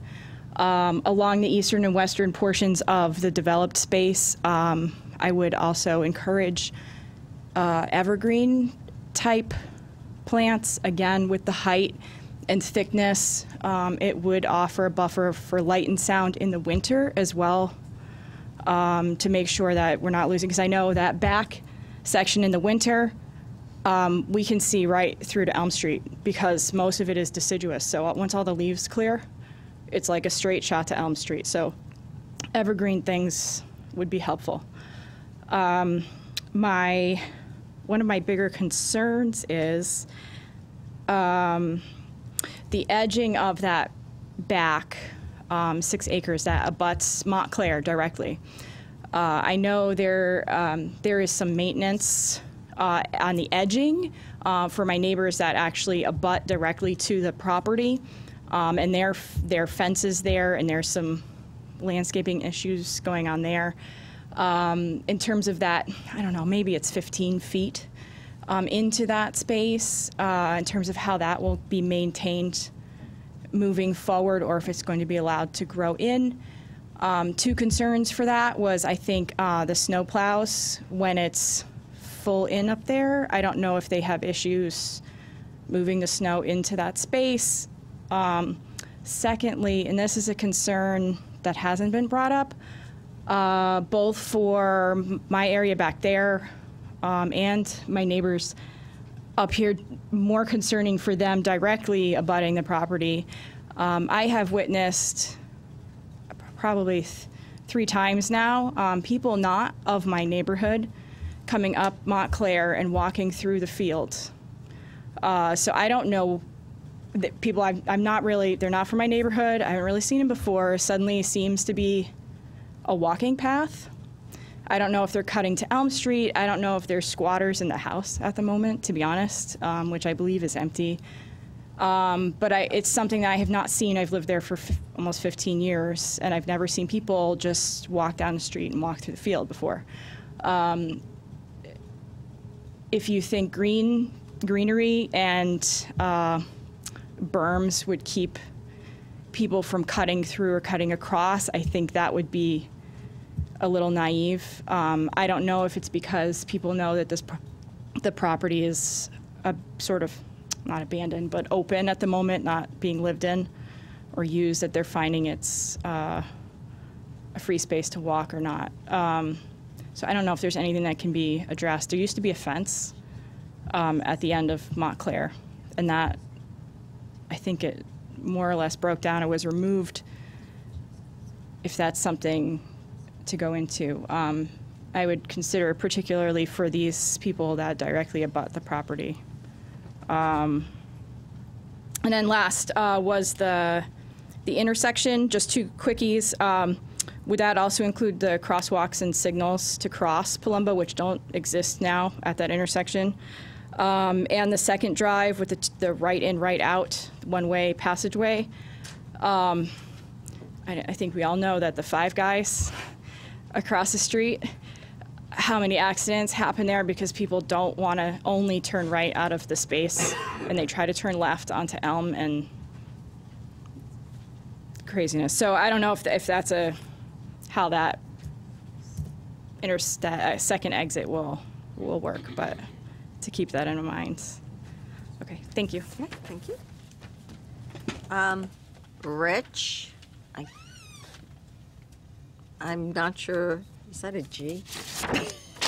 Is that a G? Okay. Sorry. We're not sure. Sounds like Guarini. Okay.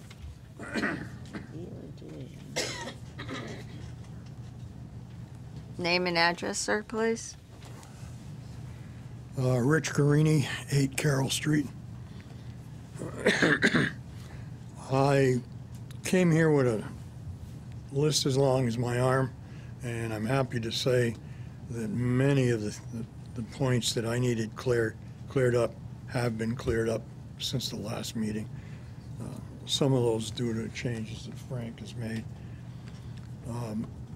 which has been a big help. I've been there, I've been at that address first house built there on that street. So it's 60 or 61. And perhaps Virginia may be able to reach somewhere near there. There have been different things that have come up that have changed the property. The first thing, the Bissonnettes took the property at one point and they started to remove topsoil, and it was sold to Pilch. And I called town hall and they immediately stopped that because they didn't have a permit to remove the topsoil. But what it has done, or did at that point, it creates an area where the water now settles from, and again, I'm on the west side,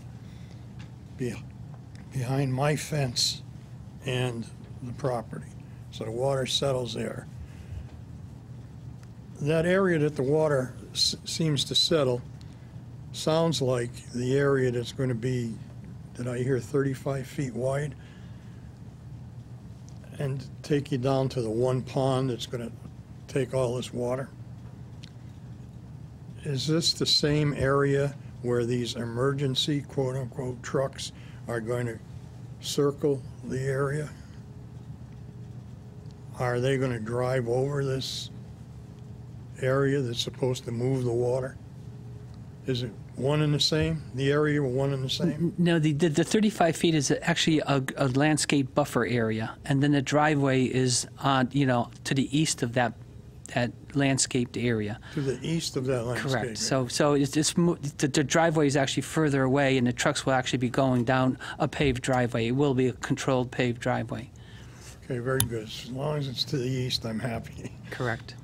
Okay, that one area that Frank mentioned, I guess he's turned over to the state or the town.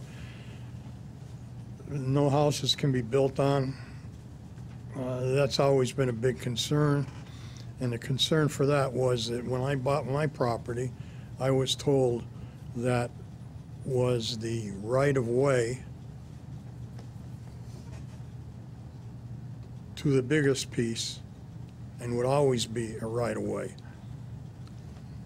I don't really care at this point, as long as we're not going to build something there or have cars going behind my house. I'm not really concerned, other than it's a little confusing. Okay. Big question. The question that I do have that I will leave with is with the lighting. My folks used to live at where the Volkswagen place is now. One of the problems that was there before my mom sold the property was that the lighting could be such that it's basically coming in my back windows, or all of those houses on the west side of the development would not appreciate having lights in my back window during the middle of the night. Other than that, I can understand where it's time that property be used for something. If I owned the property, I would want to recoup some value from it. I'm not really pleased about it, but been there since '60, so I guess I have to live with it. Thank you. Thank you. Patricia? Name and address, please. Yes.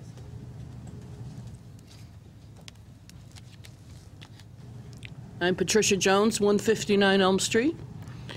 I am very happy to see what's developed since the last meeting. My biggest concerns, excuse me, are the two V's, vagrants and vermin. The dumpster situation, I think y'all are ironing that out pretty well. I didn't like seeing that the dumpsters were towards the properties, but I think that you'll be able to move that to the back area better. My concern is, and maybe I just missed something, with the type of zoning if there's going to be food service establishments allowed here. And if so, that concerns me because of the vermin and the smells. And there is a problem with vagrants in town, I'm sure you all know, and they are starting to congregate in that area. Maybe it's because the big white house is empty. So my concern is that spilling over to our neighborhoods. And if maybe better fencing or maybe police patrol, once this is developed, something to protect us from them panhandling and hanging out in the grassy areas by the pond, etc. I know if I was a vagrant person, that would look pretty darn good for a hangout spot. Otherwise, I think everything looks fairly good. Again, I'm not liking the idea of a food service establishment of any kind, right, literally in my backyard. I mean, Five Guys is bad enough. The smells and all from there are pretty bad when you're trying not to eat that stuff. Other than that, great. The ATM situation, I know they're coming up with a more silent type of keypads, and that will probably take care of that problem. So I think if we just be patient, that'll be fine. And then my mother wanted me to bring up the traffic, that they're having fatal accidents right in front of our house. And I think Mr. Troiano had assured me at one time that there is going to be a better situation once this is developed with that. So I'm going to hold him to that and hope for the best. So thank you for your time. And how do I find out if there's going to be food service establishments? Will there be a special use permit hearing, or that's you? The food service is permitted by site plan. It's not a public hearing. It is permitted. Yes. Great. So that I don't like. That I would really hope that you would be sympathetic to the people that live there and try to find other tenants. Thank you. Can I ask you one quick question, because yes, just because it's been brought up twice about people hanging out. Yeah. Have you or your mother called the police about these people in the area? I'm just saying, because if it's not brought to their attention, they aren't going to know about it. It can't be everywhere. That's why. No, I personally have not, no, but there have been other people in the neighborhood that have. So that they are aware of it. That's, they've got to be, with everything that's been said. I know on the Enfield Public Forum website, where people like to blow off their steam, I know there's a lot of that going on, back and forth about that, but I just want to make sure that, I'm glad that that made an impact on you, so you remember that concern. So thank you. Thank you. Okay, anyone else like to speak? Name and address, sir.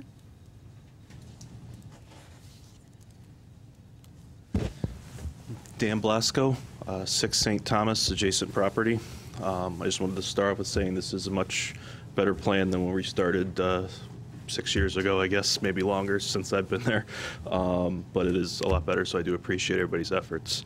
My list is also shorter, thanks to a lot of the concerns you guys already brought up, the bank positioning and things like that, some drainage stuff was all covered. And I think he was being generous earlier about the 20 feet. I've seen it come halfway up the backyard before, so just please take that into consideration. The only general other topics I wanted to cover was we had talked in previous meetings regarding the rezoning about the traffic in and out of St. Thomas, and I didn't hear anything in this particular meeting regarding turning left and turning into St. Thomas and left out of St. Thomas. We talked about traffic going west. We didn't really talk about anything going east, and there has been actually the backup, while bad, turning left, going westbound on the Palumba. That backup actually creates openings for people to stop so you can get in and out of St. Thomas.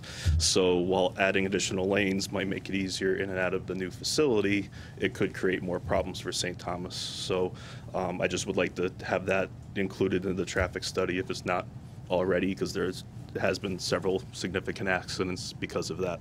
And I know we can kind of pitch down and go around Dorothy and all the way around, but in the winter with the big hill, it gets really icy, and that's a little worrisome as well. So I wrote it down so I wouldn't forget because it was very good. Oh, I did have the people walking on the property as well. Not so much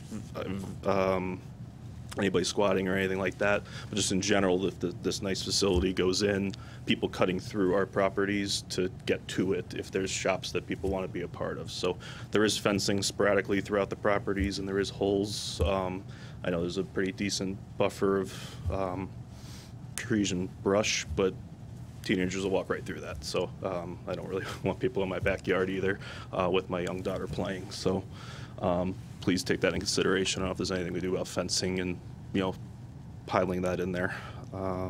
Nice, my phone stopped locking every 2 seconds.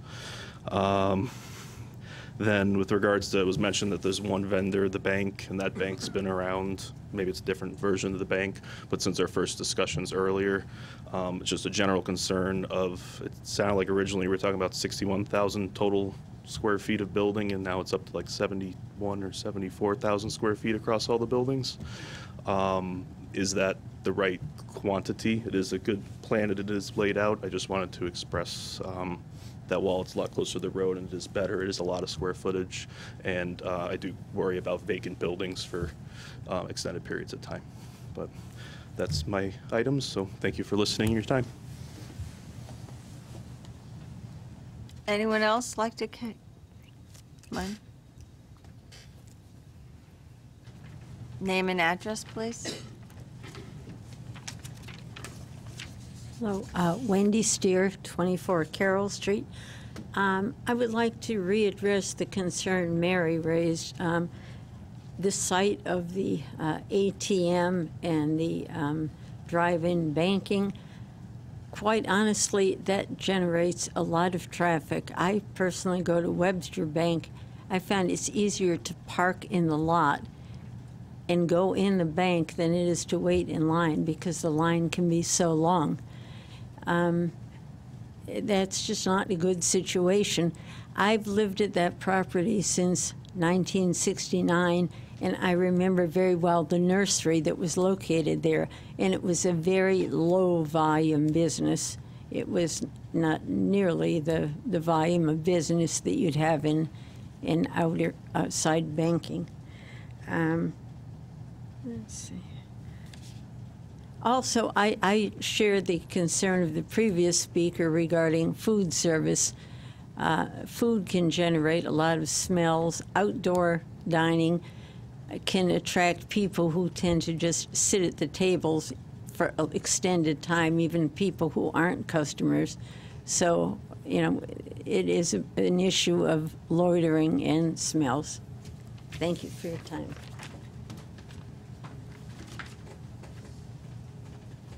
Anyone else?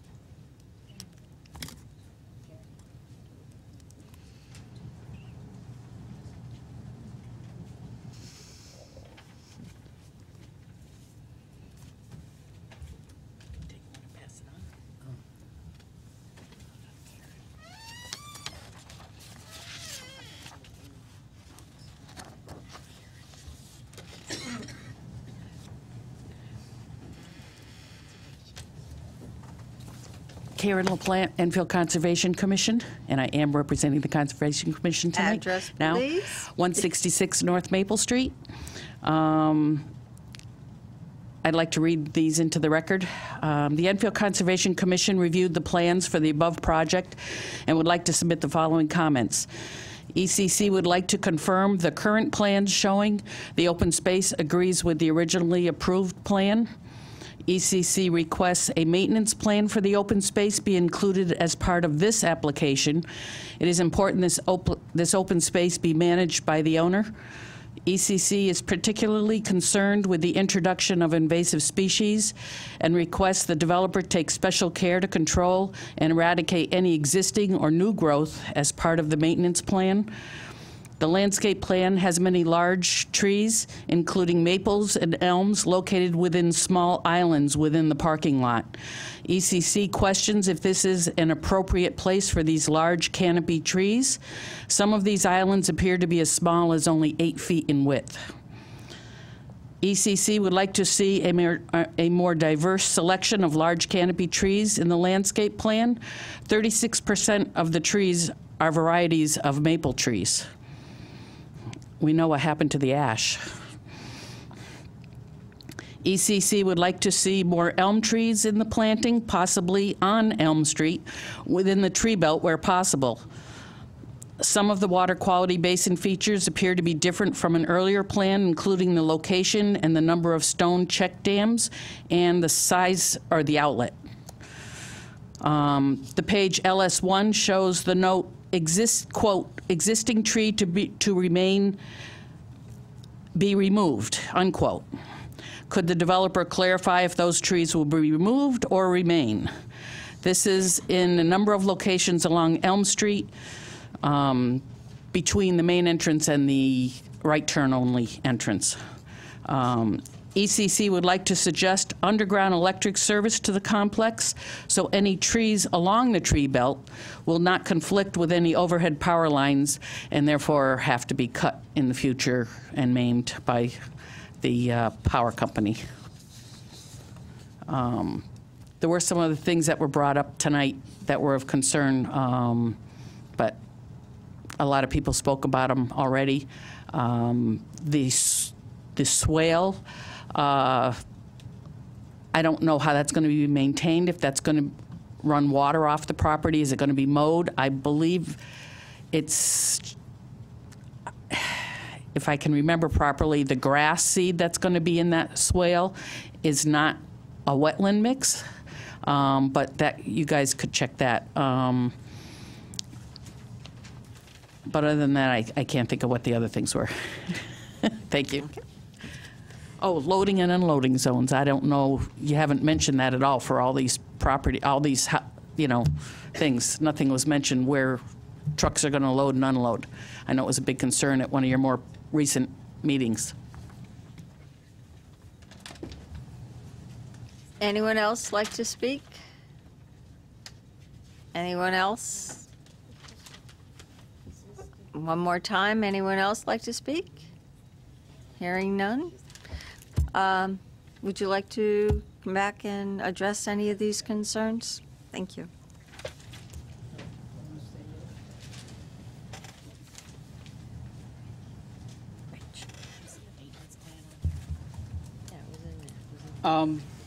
First, let me say, obviously, we appreciate comments from the neighbors, and obviously in terms of how we, over the past couple of years, has worked on and devised the plan, we've tried to be sensitive to their concerns. There's some technical things that I think Dave would speak to with regard to drainage and water tables and that sort of thing. Couple things I wanted to talk about quickly. One is the open space. Obviously, our special use permit plan shows it is designated open space. Once you approve the plan, once you approve it as a special use permit, it's part of the permit. It's part of what's recorded. It will run with the land records. We certainly have no problem working with staff to design some sort of restrictive covenants if the commission think that's necessary. Our basic intent at this point is to do some minimal maintenance on the open space. Maybe mow a few areas of it, I think you were thinking, Frank, and you might amplify that. But other than that is to sort of let it become strictly passive open space. In terms of people accessing it, my guess is they probably are accessing it probably from Montclair at this point, because it's a public road and you sort of use it as a cut through. Obviously, once this develops, that's going to change dramatically.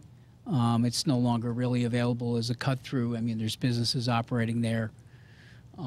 It'll obviously be fairly well monitored and so forth. So that problem it seems to me, will self-correct.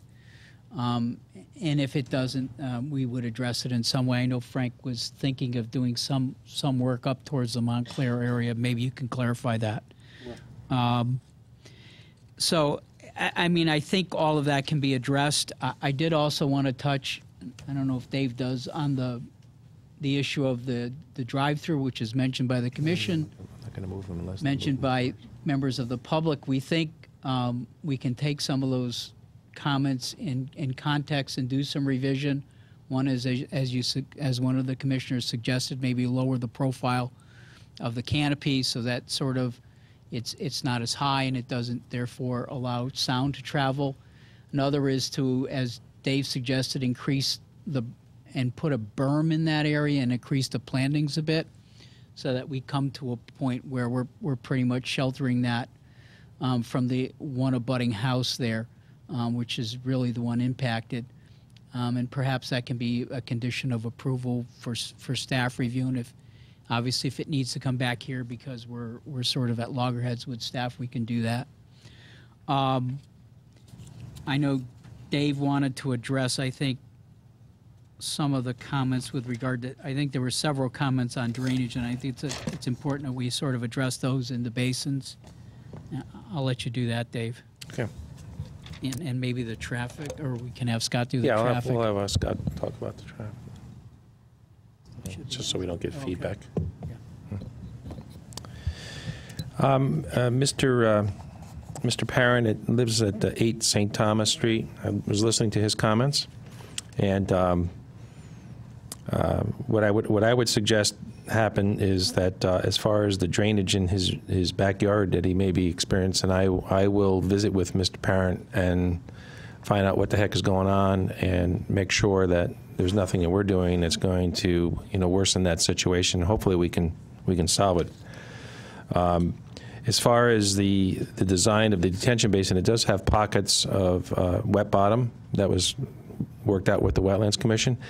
What we're going to do is on the bottom of the basin, we're going to have we're going to apply a layer of basically impervious, almost topsoil, silty topsoil at the bottom, which prevents that water from seeping down into the groundwater.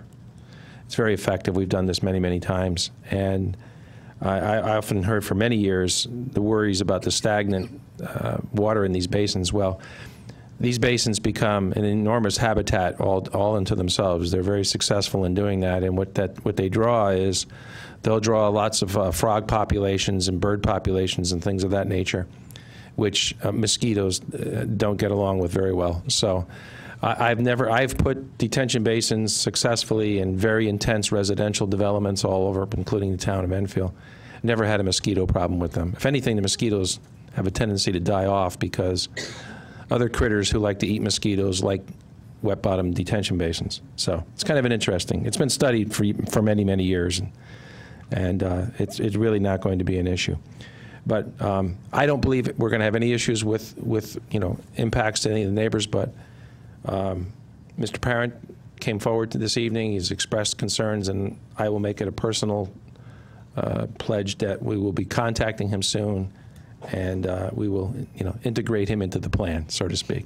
Along those lines, do you have any boring plans that you did? Did you do any borings to figure out exactly what the soils might be and where the groundwater table really is in terms of, if the groundwater table is down 20 feet, your detention basin isn't going to make any difference at all. If the groundwater table is really down 3 feet and you're cutting 5 feet into the, the groundwater, a 5-foot depression for your detention basin, then obviously you're going to intercept that groundwater table. So, obviously it would be beneficial to know exactly where that ground table would be, and possibly when you're doing your site, renovations, or you're remolding, the platform for the new, use, that you have an idea of what you're going to encounter when you get there. Ideally, Enfield is just like a sandy, silty material. So, yeah. It should be fairly porous. But obviously, once you start hitting the groundwater table, you have no place to go. Yeah, based upon we haven't done a formal boring plan, but based upon the historical soil tables, data for this area and my experience in working out throughout this whole commercial area, we're going to be seasonally in groundwater probably about 4 feet. Again, one of the benefits of, people will argue this, but one of the benefits of putting commercial developments in is it definitely drops the groundwater table long term, because when you have large open areas that are flat, rainfall transfers directly into groundwater elevations pretty quickly because it has nowhere else to go. It just falls through and gets into the groundwater. Whereas when you have a large impervious areas and everything, you have a tendency to cut that mechanism off and direct it to where you want it to go. So many, many times I've seen we build commercial properties and it actually lowers the groundwater table in the entire area, and I think that's what's going to happen here. So again, I don't have any concerns with causing impacts to the neighbors. I think we'll actually be able to improve it a bit with the swales we have proposed and a very positive outfall from the site that doesn't exist now. And at least with that one particular property owner, we'll give him special attention since he's obviously expressed concerns. Other thing I wanted to talk about was the second drive. There was a couple of comments regarding that. We really think that's important. Your traffic safety officer didn't have a big issue with it, and we don't think the state will either. It's just very uncomfortable for me from a professional point of view to have only one access point into a site. We could develop too many scenarios why that's not a great idea. And one of them is, I would just assume for any tractor trailers that come into the site to do deliveries, to allow them, they're going to go back to the highway. So this is going to give them a nice, easy way to get back out to the highway without coming down our nice driveway and clogging up that area, sitting in there with the other cars. And God forbid there's an accident in our driveway, the police and the ambulances and things need a secondary way to get in there, and this is what does that. So, and it's restricted. I understand there was one comment made about Five Guys, but that's the only way in and out of Five Guys. I'm not a big fan of right in, right out driveways when it's the only way to get in and out of a site, because there's a lot of cheaters out there. We get it. We all know. We've all seen the cheaters. There's a few identifying themselves for the public record, but at least this is not the primary driveway in any way, shape, or form. This is a secondary driveway, and I think we should let it be. And let me see if I have anything else I wanted to say. The dumpsters on Building 4. Yeah, you know, if the commission feels strongly about that, we can look at other options, but I mean, they're going to be well shielded and landscaped, and they're there. You know, I think if you want to restrict the operations, probably a better way to address that than thinking moving it 50 feet in one direction or the other is going to make a difference. You know, so I think it's better to do it since it's a special permit. You can put any operations restrictions you want on there. So I would suggest you do that. And as far as the selection of trees, I mean, our landscape architect, Ken LaForge, has been landscaping these kinds of facilities for 30 years. I think he's done a good job in selecting materials. And I don't have any concerns with that. There is, we like various different species on sites because there are diseases floating around. So that's why there's so many different types of evergreens proposed and deciduous, canopy trees. Maple is a very hardy tree. I haven't seen one really die yet. I've seen a lot of the specialty trees that don't do very well, but maples are not one of them. And as far as the buffer goes, if you look at the plans, I know I don't expect the public to review our landscaping plans and even understand them. That's not reasonable. But if you look at the planting plans, there's a really extensive evergreen planting along both sides, and there's a wide mix of evergreens.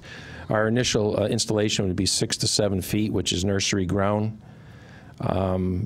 Those trees can grow 30, 40 feet high very quickly. So I really think we've got enough plant material. You get to the situation, we've actually had situations where commissions have asked us or conditioned us to add more plant materials, and that's almost self-defeating, because what happens is there's only so much, there's only so many evergreen trees you can plant in an area before within a few years they start really competing with each other, and then all of a sudden they go sour on you because they don't grow really well. Did you ever go to an old Christmas tree farm, you know, like that hasn't been cut in a long time? You start to see the trees around them start to have trouble. They need spacing, and they need, you know, in order to really succeed and grow. So I've been involved in this where we just keep stuffing plant material in, and it kind of looks good for a short period of time, and then all of a sudden after a couple years it starts going sour on you because they start killing each other and they start being in competition with each other. So I would just ask you to have confidence that we know what we're doing, and it's gonna look really good. And also, you know, there's the practicality of the matter. Is if we have to come back in here for other special permits or add in the additional areas that we have, you guys are going to be sitting there holding us accountable for anything that we haven't done well the first time around. So, again, I would just ask you to have confidence in the way we've laid this thing out. I really feel strongly it's going to work, and it's going to work really well. Because I guess there's a couple of other things that I would like you to address, and I guess one of the gentlemen was wondering if there was a study, the traffic study included the access to, I guess, St. Thomas, the in and outs in St. Thomas, and how difficult it was to utilize that street access. So I'd like to see that addressed. And another one is the loading dock. The loading issues in terms of how you're going to get your supplies into the building. I noticed at the back of the buildings there's a significant grade change. There's, you know, a 4 or 5 foot sometimes grade change in the back. So I guess all the loading of all the, you know, the upper level stores is going to have to occur from the front of the store. And, you know, could you sort of address that? As far as the loading goes, particularly on the front 2 buildings, is really the only concern. Is we're looking at that. That's going to be, we're looking at the possibility of changing the grading a little bit back there. It's going to be tenant-driven, sort of. How are the tenants going here? If it's going to be one tenant in the whole building, we have a little less concern. If it's going to be multiple tenants, we're going to try to avoid putting any kind of ramping back there. So we may mess with the grading in that back parking lot there, but you know, we'll have that issue worked out. But we've designated spaces for each building as a designated loading area. The big building in the back is at grade. The bank isn't a concern. So it's really only the 2 front buildings. And again, we're going to wait and see how that's tenant driven. If it's multiple tenants, we're going to change the grading in that back parking lot a little bit. Yeah, especially with handicap parking in terms of, you know, that's Oh, that's all worked out. That's not an issue. Yeah, we've got that all worked out to make sure that works right. And there are no steep parking areas in the parking lot at all. We'll let Scott answer the traffic questions. Good evening. Oops. Let's make sure this is on. Good evening. For the record, my name is Scott Hesketh. I'm a licensed engineer in the state of Connecticut with the firm of F.A. Hesketh and Associates, and we did write a traffic report dated April 11th, 2019, which is part of the application. In terms of the access at St. Thomas Street, Route 220 in this area across the site frontage is currently 2 lanes in each direction. The intersection of Route 220 and Palumba Drive is operated by a traffic signal. What we're proposing to do is to widen the Route 220 to provide opposing left turn lanes in each direction so that we have a place for left turning vehicles to wait while there's a gap in the opposing traffic stream in order to make a left-hand turn in. We'll also modify the traffic signal to allow advanced left turn lane phase so that the first 10 or 15 seconds of the cycle, left turns will be able to go unopposed, and we can clear out a lot of traffic in that way. Now, Route 220 to the west of us is a 5-lane roadway. It has a left turn lane in the eastbound direction for Freshwater Boulevard. As you get to the as you get to the east of St. Thomas, there's another left turn lane which is added for the Asnuntuck Community College and the Five Guys as well. So when we do the widening for our left turn lane, we will have additional width in front of St. Thomas Street. We are installing, or we will be painting, a short section of left turn lane for traffic to enter that street as well. It's going to provide a little safety a little opportunity for left turns, a safe place for them to wait while waiting a gap in the traffic stream. Unfortunately, there's not a high volume of traffic into and out of the street. It's too close to other signalized intersections, so that the roadway itself couldn't be signalized even if we wanted to. And we're not proposing that, but we should provide a little bit of additional capacity and safety for people getting in, at least into that roadway. And hopefully with the improvements at this location, we'll shorten up the queues just a little bit, and maybe we'll make it easier for people to get out of that roadway during peak hours as well. So that's our response to the traffic question. Again, we've done a full impact study. You have it. We looked at background traffic, site-generated traffic volumes, capacity analysis. We've reviewed the site distances, accident data. One of the things about our intersection, the accidents which are occurring at that location are two kinds: rear-end accidents, and there's a lot of side swipe, same direction accidents. The rear-end accidents are typical at signalized intersections. The side swipe, same direction accidents are the people that Mr. Ziaks talked about. You're in that left lane, and the guy in front of you wants to turn left. You realize, I don't want to turn left. You swerve to the right to get around him, and you sideswipe the guy going past you in that lane. So we hope with the addition of the left turn lane at this location, we should see a reduction in those types of accidents, and hopefully maybe a slight reduction in the rear-end type accidents as well. So although we're adding additional traffic to the intersection, these improvements should provide a better operational effectiveness and improved level of safety at the intersection.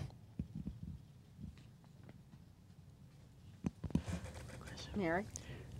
Just a quick question. One of the will this have a crosswalk and basically that the little button pushing and everything for people to walk across?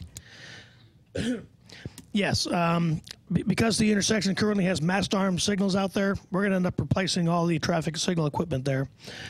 We will be proposing, well, if the town so desires and the state allows, we will have crossings here. We're proposing crosswalks. Typically, when you have crosswalks, you want them to be pedestrian exclusive, the exclusive pedestrian phases.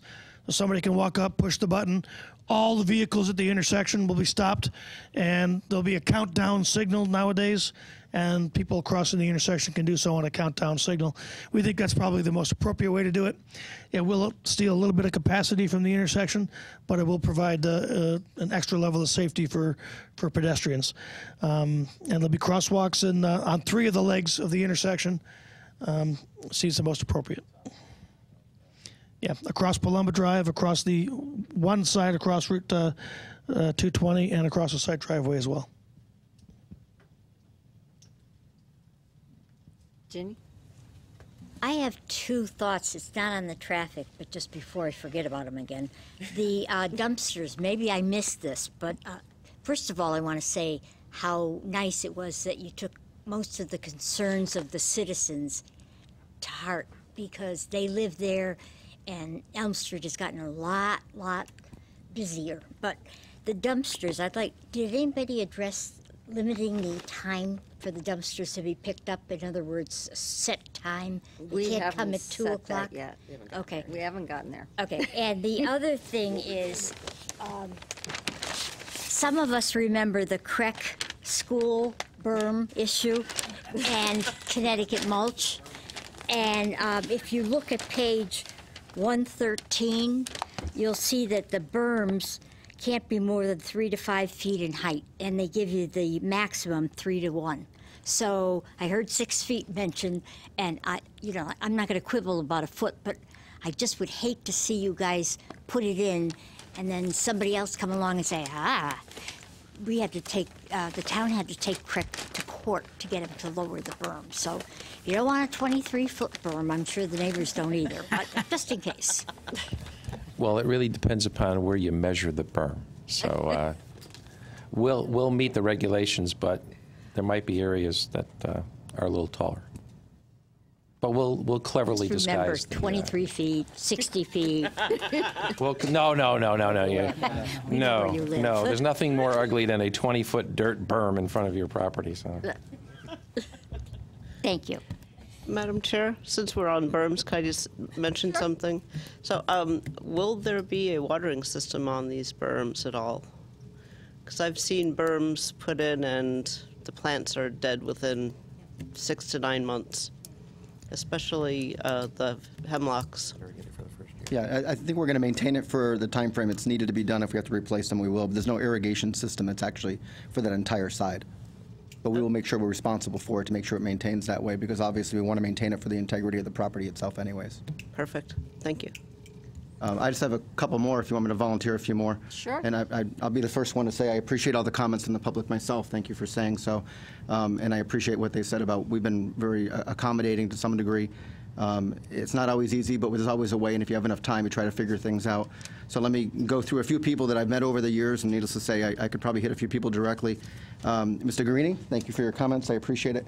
No, there's nothing going on in Carroll Street. It will not, and we're going to have that be part of, I believe, our restricted access, and we'll make sure it's actually recorded such.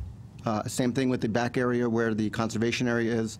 I've also met on multiple occasions with the two last people that Ms. Woodson mentioned. I've also met with Ms. Woodson over time as well, and I appreciate that as well because we did talk about that. Ms. Estrada and Mr. O'Brien, I just met with them last week again just to make sure we had an understanding.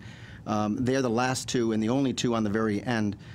This property has, because of the way it's been mowed and the way it's been maintained over time, it actually produces a hay-like substance that, depending on when it germinates and when you cut it, ends up puddling up and then running over, be it their fences, their trees, and right down Montclair on these big dust bowls. I mean, you can't call them dust bunnies, you can't call them tumbleweeds, they're much bigger. And because of that, we actually talked about how do we want to have it maintained. So in a conversation with them, they do have fences on either side. There's a small horse fence that used to be there that we just removed because it was unsightly and it was damaged anyways. We're going to be putting a line of arborvitae that we're going to break up that one look, but also it's going to stop other people from thinking there's actually an area there you can congregate. That's number one. We're going to put it back a little bit, so we encourage the town to have DPW, when they're pushing snow, to push it on that area of the property. Because they also have icing, which nobody has mentioned, but that's something that we talked about ourselves. So it's actually not going to be right up against the edging of the property and the curbing. It'll be something that we can actually go, so you can actually have a snow stockpile from the town, naturally bring it out there. And they had some ponding issues in the back end of Montclair that I think would be very helpful. In addition to that, in talking to those two neighbors, we came up with an idea that we think would be very helpful. Since we have a conservation easement there, we didn't want to mow the whole area at all times. They actually had the same concerns that were mentioned here today, that some of it grown in is actually a positive thing in the sense that it'll maintain itself.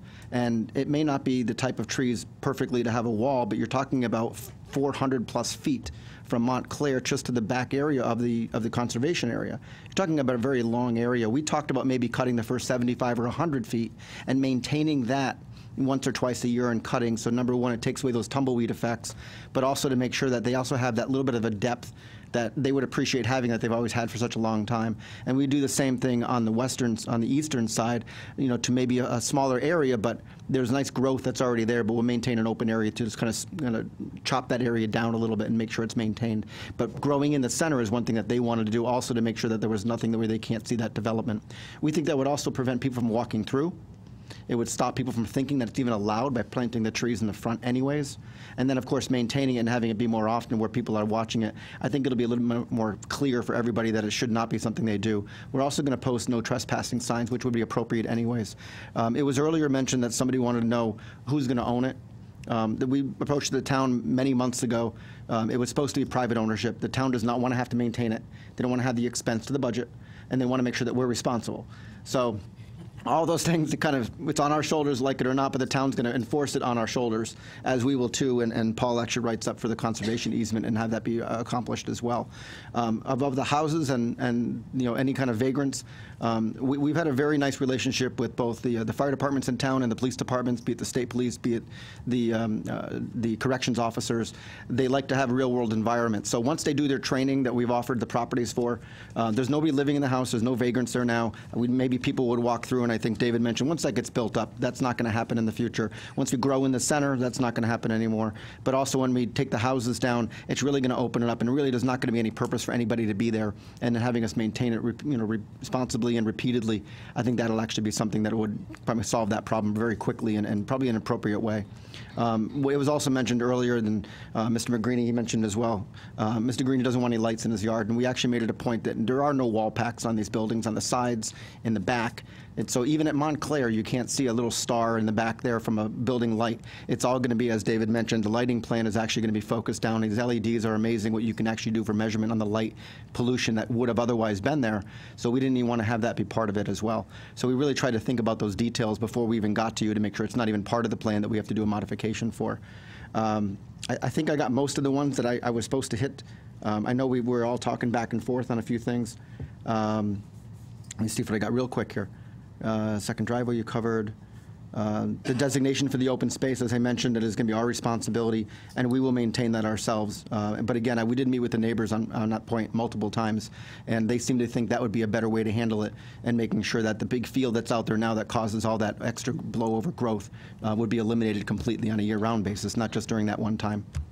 So I think we tried to hit everything. I think we got it, unless I missed something. But again, I wanted to tell everybody again that I appreciate all the comments here and also in the public. Madam Chair, I have one more question. In terms of when we mentioned fencing between, I guess your property and adjacent residences, in terms of, is there going to be anything that's going to prevent, we're going to have 279 parking spaces, and, in terms of, in that front southern part of the I guess, land. And, is there going to be anything that's going to prevent anybody from, like, walking from the parking lot directly into their property? Is there going to be some deterrent that's going to, prevent that from happening? And, because sometimes, it might be sort of a cedar mulch or some kind of a mulch that says, okay, this is where, the delineation from, retail area to residential area occurs. And, and again, I'm not saying that there's going to be a lot of, it's like if you're having a picnic in your backyard and it's a Saturday afternoon and there's a lot of cars and everything, going there that, and somebody, you don't want to, you want your privacy. You don't want to have the possibility of anybody actually coming into your yard from, the adjacent property. Sure. During those periods of time. I think on most of the property there's going to be a berm. First of all, somebody's going to have to cross, they're going to noticeably walk across a berm through the bushes that we have that are zigzagged all the way almost across the property. There's, I was writing down with David because even I forgot how many trees we're talking about. We're planting 378 just trees, not the underbrush, not the lower bushes we have. There's an amazing amount of greenery on this property. In the back, they're going to have to cross the wetlands detention area, or the water retention detention area. They're going to be walking through that. They're going to go through that one way or the other. And most everybody already has a fence that's there. But I appreciate what you said, because I think they're going to have to knowingly do this. And if they knowingly do this, I'm not sure how to prevent them from doing something they shouldn't be walking through somebody's backyard anyways. Yeah. But there certainly will be a dividing line where our property or that development will be there. And if they're going to be doing something that they should not be doing, I'd love to know how to stop that on any property that we have. That would be something that's there. But they're knowingly not going to go there by accident if they want to look at it that way. Yeah, and it's one of those kind of things where, I guess what we don't want to do is put an added burden on the residences if all of a sudden they feel threatened that, there's, a possibility. I don't feel as secure. Before it used to be all open space. Now there's a driveway there. There's cars running back there. And I can't do my sunbathing or whatever I want to do in my backyard. And it's, and again, it's one of those kind of things where, some people like to do that. And right now, there's nothing to prevent them from doing that. And if this development goes in there, all of a sudden, it's kind of an invasion of your privacy. And, sure. And I just want to make sure that, all of a sudden people aren't spending, to put in 150 feet of fencing at their own expense because they feel insecure or not safe with what's there right now. I think it's in my best interest not to comment on the bathing part. I think from that, in regards to otherwise, it was mentioned also by one of the people in the public. I think it was Patricia mentioned also about vagrants. We're not going to allow anybody on the property. This is going to be lit. It's going to be maintained. Most likely there's going to be cameras of some sort on the property. Many tenants actually use that now. And we're not going to allow anybody on the property that shouldn't be there. That should be something that will be maintained. If somebody's going to be coming off the property and they're going to be invading somebody's yard, and just like if somebody's there now, we will encourage them to make sure that doesn't happen and call the police if necessary. We're going to put up signs ourselves to make sure that there's no trespassing signs or everybody coming off the property. There's a berm that's on the other side of Carroll's access road that everybody thought was going to be there, but it's not going to be there. But we'll do our part to make sure that it's maintained appropriately. Nobody being there shouldn't be there. I think the town also has that 911 system that works very well. Very well. I can assure you no one's going to be able to come in from the north. It'll look like a scene from Papillon back there if you try to cut across that. And in about 2 or 3 years, that will be a wild no man's wall. And the other thing is, of course, businesses like the bank have numerous cameras, inside, outside, everywhere. So, and that's actually very common with all kinds of tenants now, that they have outdoor, and they'll probably be the same around the back of the building, to be honest with you. That's just sort of what you have with commercial buildings these days for protection. So. Yes. You can't legislate stupid, so. Okay. So I have just one more thing, and I just wanted to clarify. One of the neighbors, I think, was concerned or confused on the square footage. They mentioned in the 70s. The square footage that we're proposing tonight is 55,796 square feet, which is lower than what we had on the master plan originally. So, but it's never been in the 70s, and it never will be in the 70s. I'm going to open it one more time to the public. Anyone have any questions, concerns? Anyone have any more questions, concerns? One more time. Anyone? Questions, concerns? Okay, hearing none. I'm going to close public hearing 2942. Okay, I did it. Al made you happy? Oh, I'm sorry. That's just not me. Okay. I'm not used to hammers. So. I'm going to make a motion that we table, public hearing 2942 to our next meeting, because what I want to do, I would like to, make sure that our site-specific conditions include all our concerns and, are accurately defined in terms of, I know that we got this, letter from the Conservation Commission. We have to talk about the hours of operation for the dumpsters and, sort of just take a look at, other things, again, maybe put in another condition for noise travel beyond, a certain distance, off, the property, so that we definitely address all the concerns that we have. I don't think you can do noise. I think there's a noise ordinance already. All right. And it's in case anybody has a future problem, noise ordinance is the police department. They'll say no, but it is. There's a dumpster pickup. We can already do that right now. I mean, we could set hours for the dumpster. We need to wait 2 weeks to do the dumpster ordinance. Right. Yeah. So if you want to have them not before 9 o'clock and not after 3, then you can do that. Yeah, and we're more than agreeable to do that. We think that's reasonable for most projects that you have. I mean, if we feel comfortable that we can get all our conditions down, I think that, we had a lot of discussions and there was a lot of, That was really some the concerns. only one I had any concern about in the first place. How does staff feel about concerns? Lori? Lori? Staff? Yes. Do you have any concerns? Rich has concerns, and we. In terms of site-specific, requirements, the only one I see on here is. The only thing that I've found was the dumpsters, and then Well, the only one in our draft resolution is the fences to be installed along the designated snow pile areas, and that's the only thing that's there. So there was enlargement of the eastern portion of the landscaping adjacent to the drive-through. And then we're talking about, I mean, and we're talking about berms along, at that eastern end, southeastern end of the thing. I mean, there's, I would like to see something specifically, Well, do you want to close it? Well, the public hearing is closed. closed, right. So basically, all we have to do is vote on it. But what I would like to, I know I'm going to vote in a positive, but I would just want to make sure that, we have all the site-specific conditions so that, if push comes to shove, it's definitely there in a responsible manner rather than, okay, let's just run it through and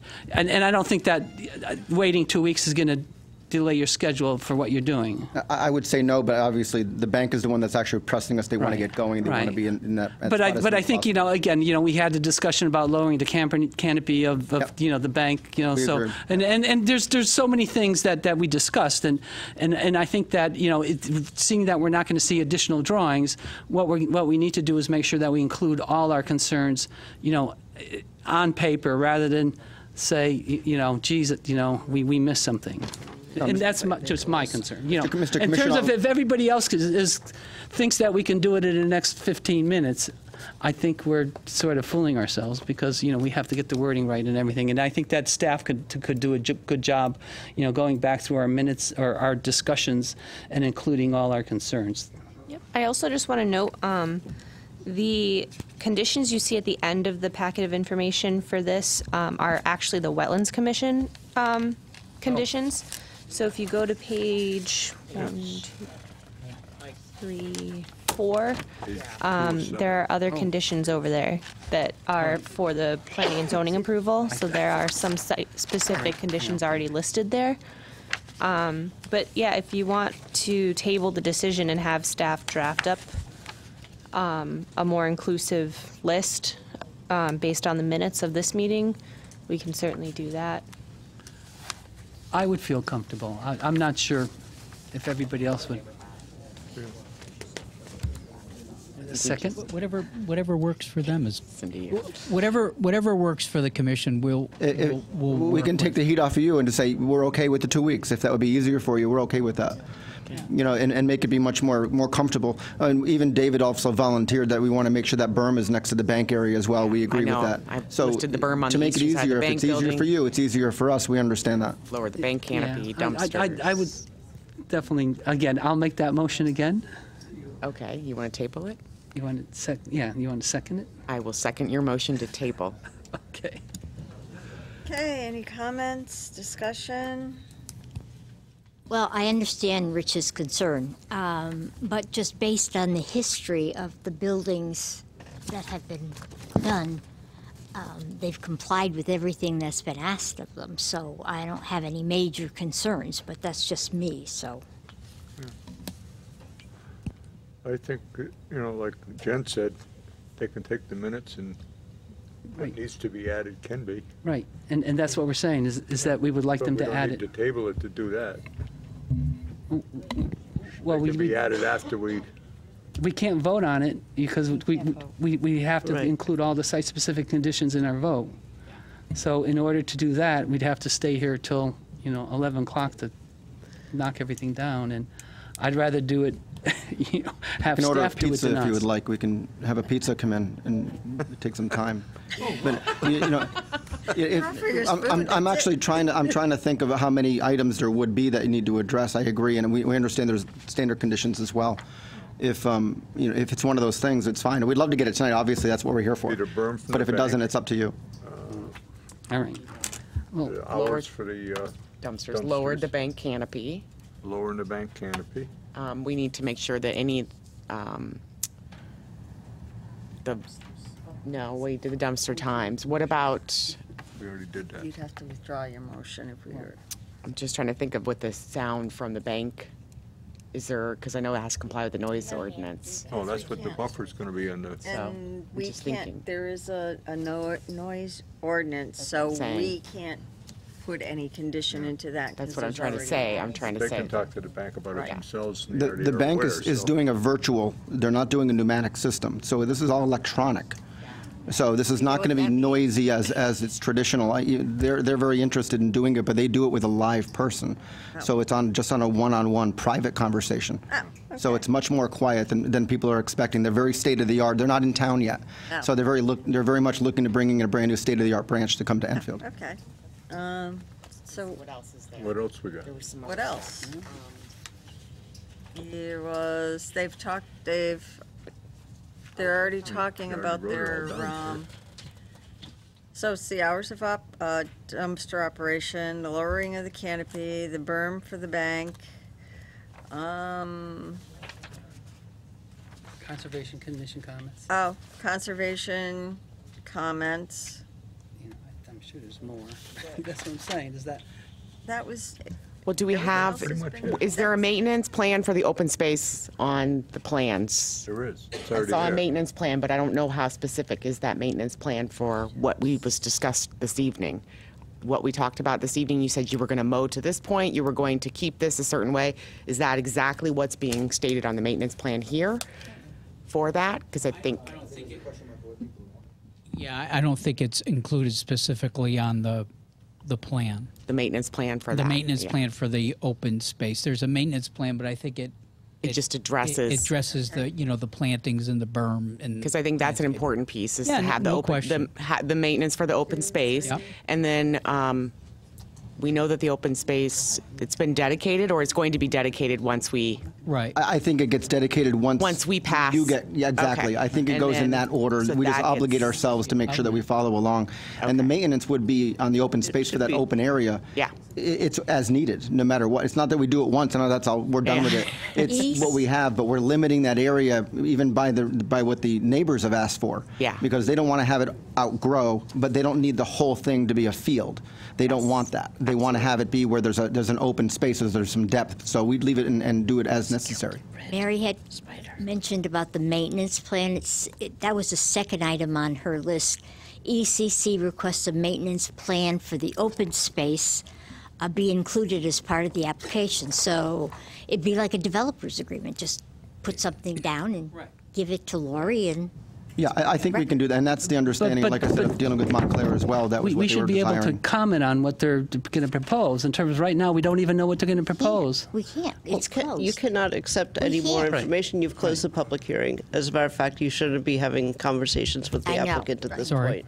point. I, without being mean about it, I mean, I understand what you're doing here, but, so what I could propose is that we can, you could set that as a condition of approval, that the maintenance plan for the rear open space be approved by staff. So, I hear the lower bank canopy, increased landscaping east of the canopy. You haven't really discussed the dumpster hours. I'm not sure what you were planning on that. Condition of approval for maintenance plan to be approved by staff. Comments by John Cabibbo should be addressed. Is there anything else? Didn't Charlie suggest the dumpster hours be... I just said not before 9, not after 3. And they were agreeable with it. And was something else. 9 to 3? 8 to 4 or whatever. Oh. You know. That's kind of We late for decide garbage, but how low the canopy has my to be? garbage comes at 4:30, so, or 5. And I live in a residential. Yeah. I would say no less than 6 or 7. I know I heard a lot about lowering the canopy on the bank. Did anybody mention how much or? Just to keep it a lower facade than the main frame. Yeah, the only thing I said is that on the existing building drawings, it shows it around 11.4, I think. So,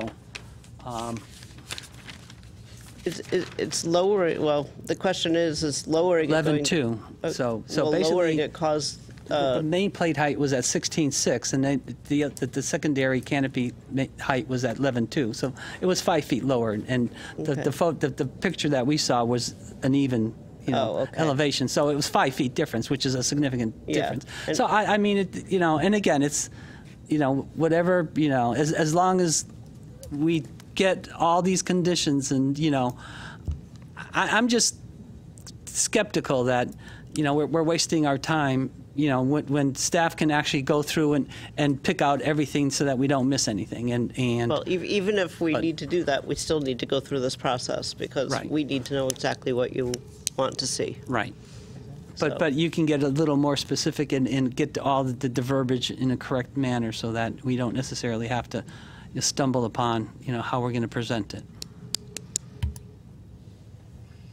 Were there any other conditions that the commission can think of that they'd like to see in here?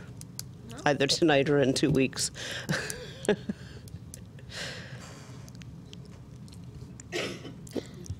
No. And if Anybody you, else? and if you could determine the hours for the dumpsters, one way or the other. I have faith in staff. I think that staff is capable of taking what we've said and putting it in the conditions of approval, and if not, we'll just hang them by the thumbs until they turn red. There we go. Or we'll see it in the minutes. I mean, we could make dumpster hours from 8 a.m. to 5. I'm sure by 5 o'clock they're gone. I mean, or not 8 to. Don't forget you're in a residential area. 9, some people are second shift or have babies, so 9 is a little late. Or 8 to 8. I'm 8 to 8.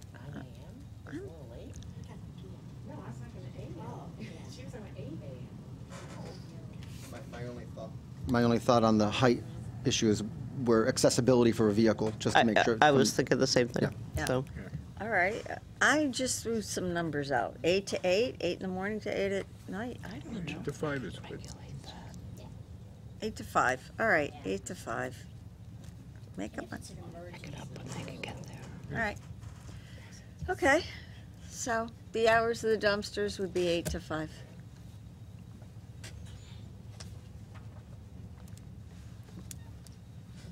There, the dumpster hours are set.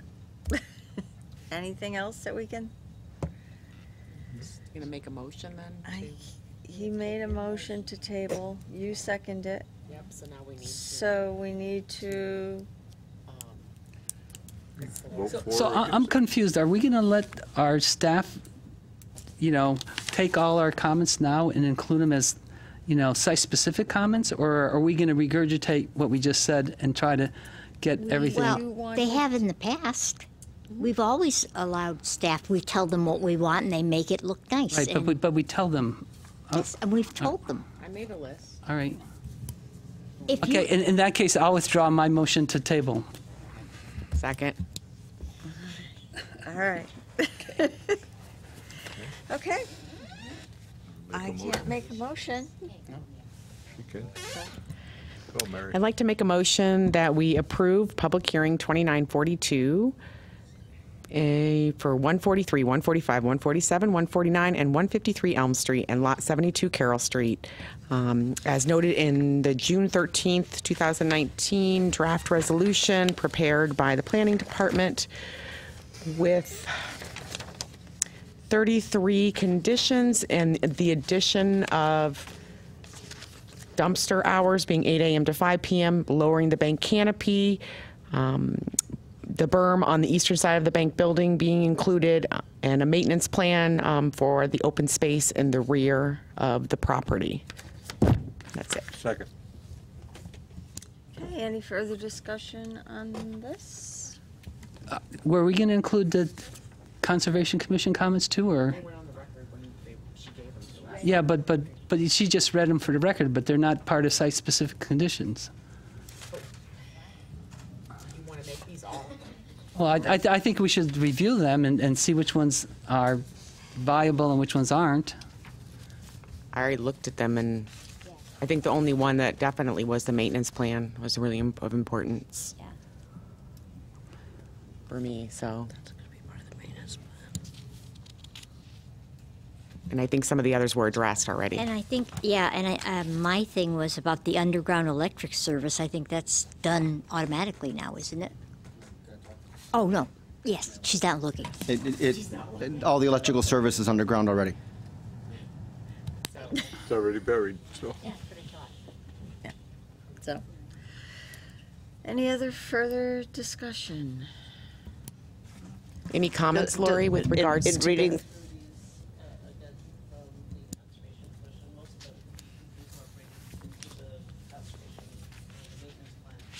Okay. I'm sorry, I thought that was on. Most of these could be incorporated into the maintenance plan. Perfect. Okay. Sounds good. All right. Anything else? Are we done? Who made that second? I seconded. Charlie seconded. Thank you. Okay. Are we ready to vote? We're ready. Okay, all in favor? Those against? Abstain? So we have 4 for, no against, 0 against, and 1 abstained. So. Reasons for the abstaining? I think we could have done a better job with our site-specific conditions. I think that we rushed into something that we really didn't need to rush into.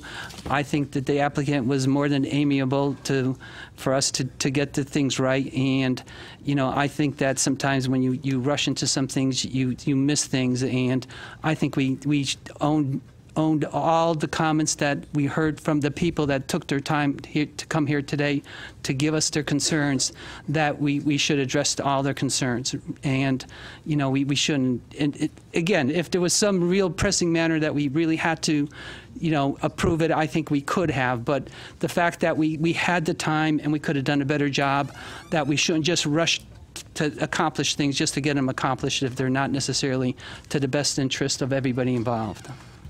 Thank you. Okay.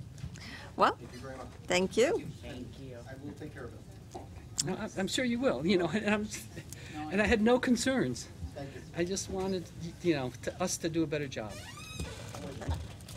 Thank you. Okay. Other business. Okay. Any other business? Correspondence? Oh. Monkey business? No. Commissioner's correspondence. Commissioner correspondence? I do. Yeah.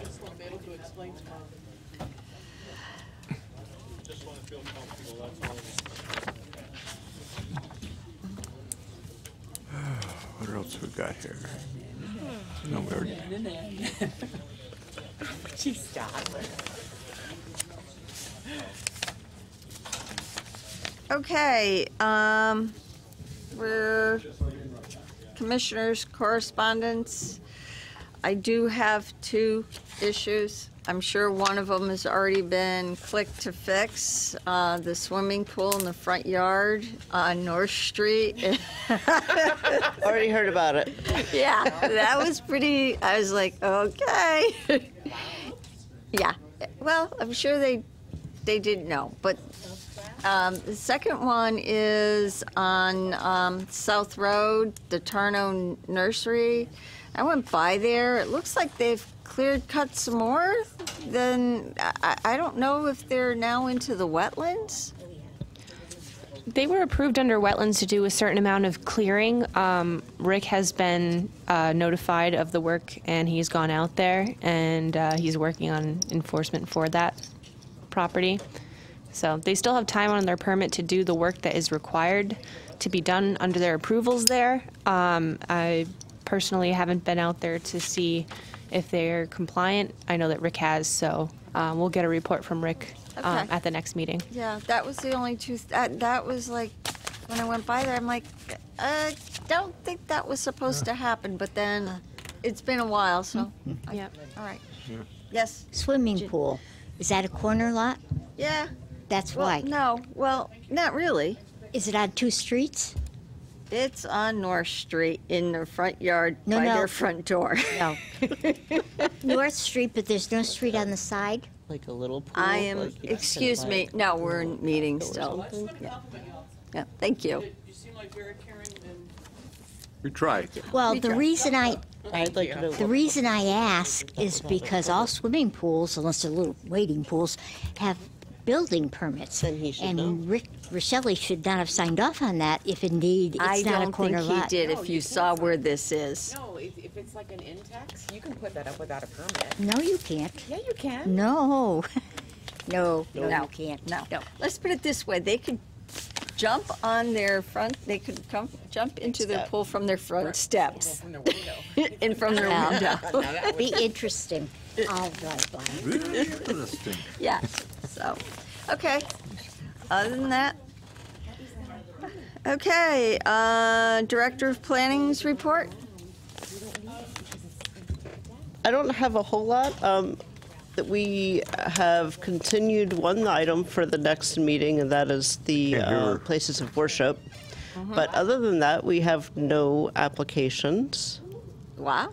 I guess it's our summer free time. However, we do have money allocated to start looking for consultants for the POCD and zoning regulations. Okay. So I think that would be a great opportune time to talk about what we'd like to see and what we'd like the consultants to be doing. Great. So read through them both before we get there. Yep. Because I know you can't sleep at night, so. No. Well, actually, it's a great sleeping pill, you know? You It open is. it up, you start. So, I mean, you can't do it all at once. You have to kind of like go through one Yeah. chapter at a time. But I mean, try to think of do we want to make things easier? Do we want to make it more friendly? There's a number of things that we actually would like to get rid of. Okay. Things like cellars. What was the other ones? Yeah, there's a couple items that are just like reoccurring things that come down from the building department, sort of conflicts between what people are looking to build and what our regulations say. One being the cellars for certain styles of houses not really being You gave me this. I guess, pertinent or compatible with the style of house. And then there's, Let's go into Allison. the building height for accessory buildings is at 12 feet in the regulations. And if they want to build any higher than that, they have to connect the house, and usually they do that in the form of a breezeway. You see them all over town, but in talking to the building official, he said that a pretty standard height that is accepted in surrounding towns as well, and their accessory building height regulations is 15 feet. So it's not a huge jump that they're saying, that they're recommending, but I said I would ask to see if you guys would be open to some sort of amendment, sort of provide some sort of relief to the people who are looking to make these improvements on their property. These are more of quick fixes, just because just about every time we have a building permit, it comes up. Okay. I mean, like the cellars and things like that. And it's like, I'm not sure why we require cellars. It's really not a planning issue. Okay. So. No, and... Could we also include fees in lieu of sidewalks? Yes. As a quick fix? Yeah, so I was looking at that statute, and you can only use that with subdivisions. So I haven't found one that you could use in commercial businesses. So I'm going to have to see if there's a way that we could write it into the regulations as something that would be predictable. That's the big thing. You can't be a waiver, but it's got to be predictable. So, maybe it's predictable if there are no sidewalks within a quarter mile of this, then you could waive it. But if there's sidewalks next door, you have to have them or something like that. Yeah, because I think mostly we're talking about not residential zones, but more industrial type zones where, there is not going to be a lot of pedestrian traffic, and, it's an isolated condition surrounded by, other properties that are likely zoned. So. Okay. What were some of the other quick fixes the patios. So, so I guess, we've got an applicant that is very interested in having a large outdoor dining area. It's not just dining, though. It's got amusement things like, what's the... No, not bocce, the cornhole and a bocce court and probably pool tables or something, stuff like that. But it's outdoor and it's dining, and so. And again, without being site-specific, it'd be hard to say, yeah, we could do that. Well, and I was just looking, it's not a special permit for outdoor, right? If it's on the landfill. It is, okay. So outdoor dining is a special permit. So that's how you get your site-specific. So the question is can it be more than 50% of the floor area? We've gotten taken to court for special use permit conditions we put on, and we had to back off.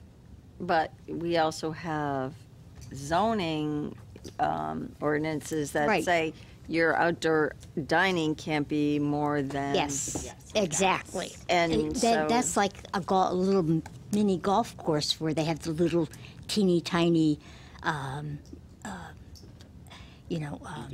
eating area, and the rest is all like shoot your golf balls. It's like an entertainment. Yeah. So. I mean, there might be a specific seating area, but it's also other items. So, other amusement type stuff. Yeah, I think Linda's right. It's not, we don't know what it is. Right, And we don't know. you can't throw generalities out. Yeah.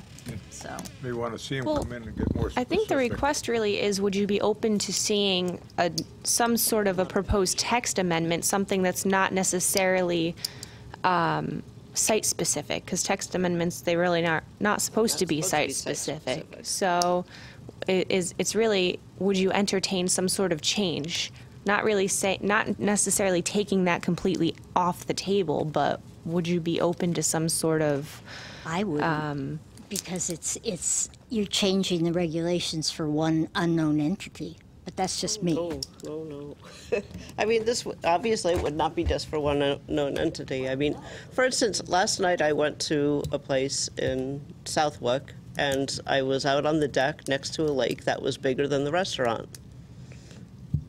To me, I seek something like that out. I want outdoor dining. I want to be able to go outside and eat, have a beverage. And usually when you go to these places, there's like 4 tables and they're already taken, and you're like, oh, I'm gonna have to sit inside. It's bright and sunny. So I'm not sure what the reasoning for not allowing more of this is. I mean, well, I'm not sure what your reasoning is. I know you're enjoying it, but then you have to look at places that you don't want it. And I understand about a special use permit and what you can put, but I don't hold as much faith in special use permits as you do. Well, similar to what we did with the outdoor dining that was approved tonight, it was a change that was made, but to allow the amplified audio systems, they had to meet certain criteria. So I guess if there was to be a proposal to change that 50% rule, criteria could be put in there to be met, so that it wouldn't just be based on conditions or what you might determine as appropriate or not. Maybe it's heavily landscaped, bollards are put in, or things of that nature. I'm just wondering what the reasoning for the 50% is. I just don't know what the reasoning is. It was an accessory use. Yeah. That's what it came out as. That's what it started as. That's what it is. I think a lot now of it... you're asking for a cornhole thing or horseshoe pits that are larger than the restaurant that they're going to. But again, that's just me. Well, I think that when I know for me, when you look at a restaurant, you look at the fact that weather's not always going to cooperate. Time of year is not always going to cooperate, obviously, because it's going to become winter or whatever. So the success of a business also means they have to have enough space inside to accommodate people as well as outside. So I think in some ways there was a piece there that was to not just make it only an outdoor event or venue, that also made it indoor as well to help. I think that was part of some of the reasoning behind it. At least that was my impression. And I think too, I don't know Charlie would have to speak to some of his reasons, because I think he has probably more of an idea. And you would know. Yeah, more because the history of the commission. So, what are your thoughts? What are your On thoughts? why we did the 50%? I think that was before my time, but was it? Then before my memory's time.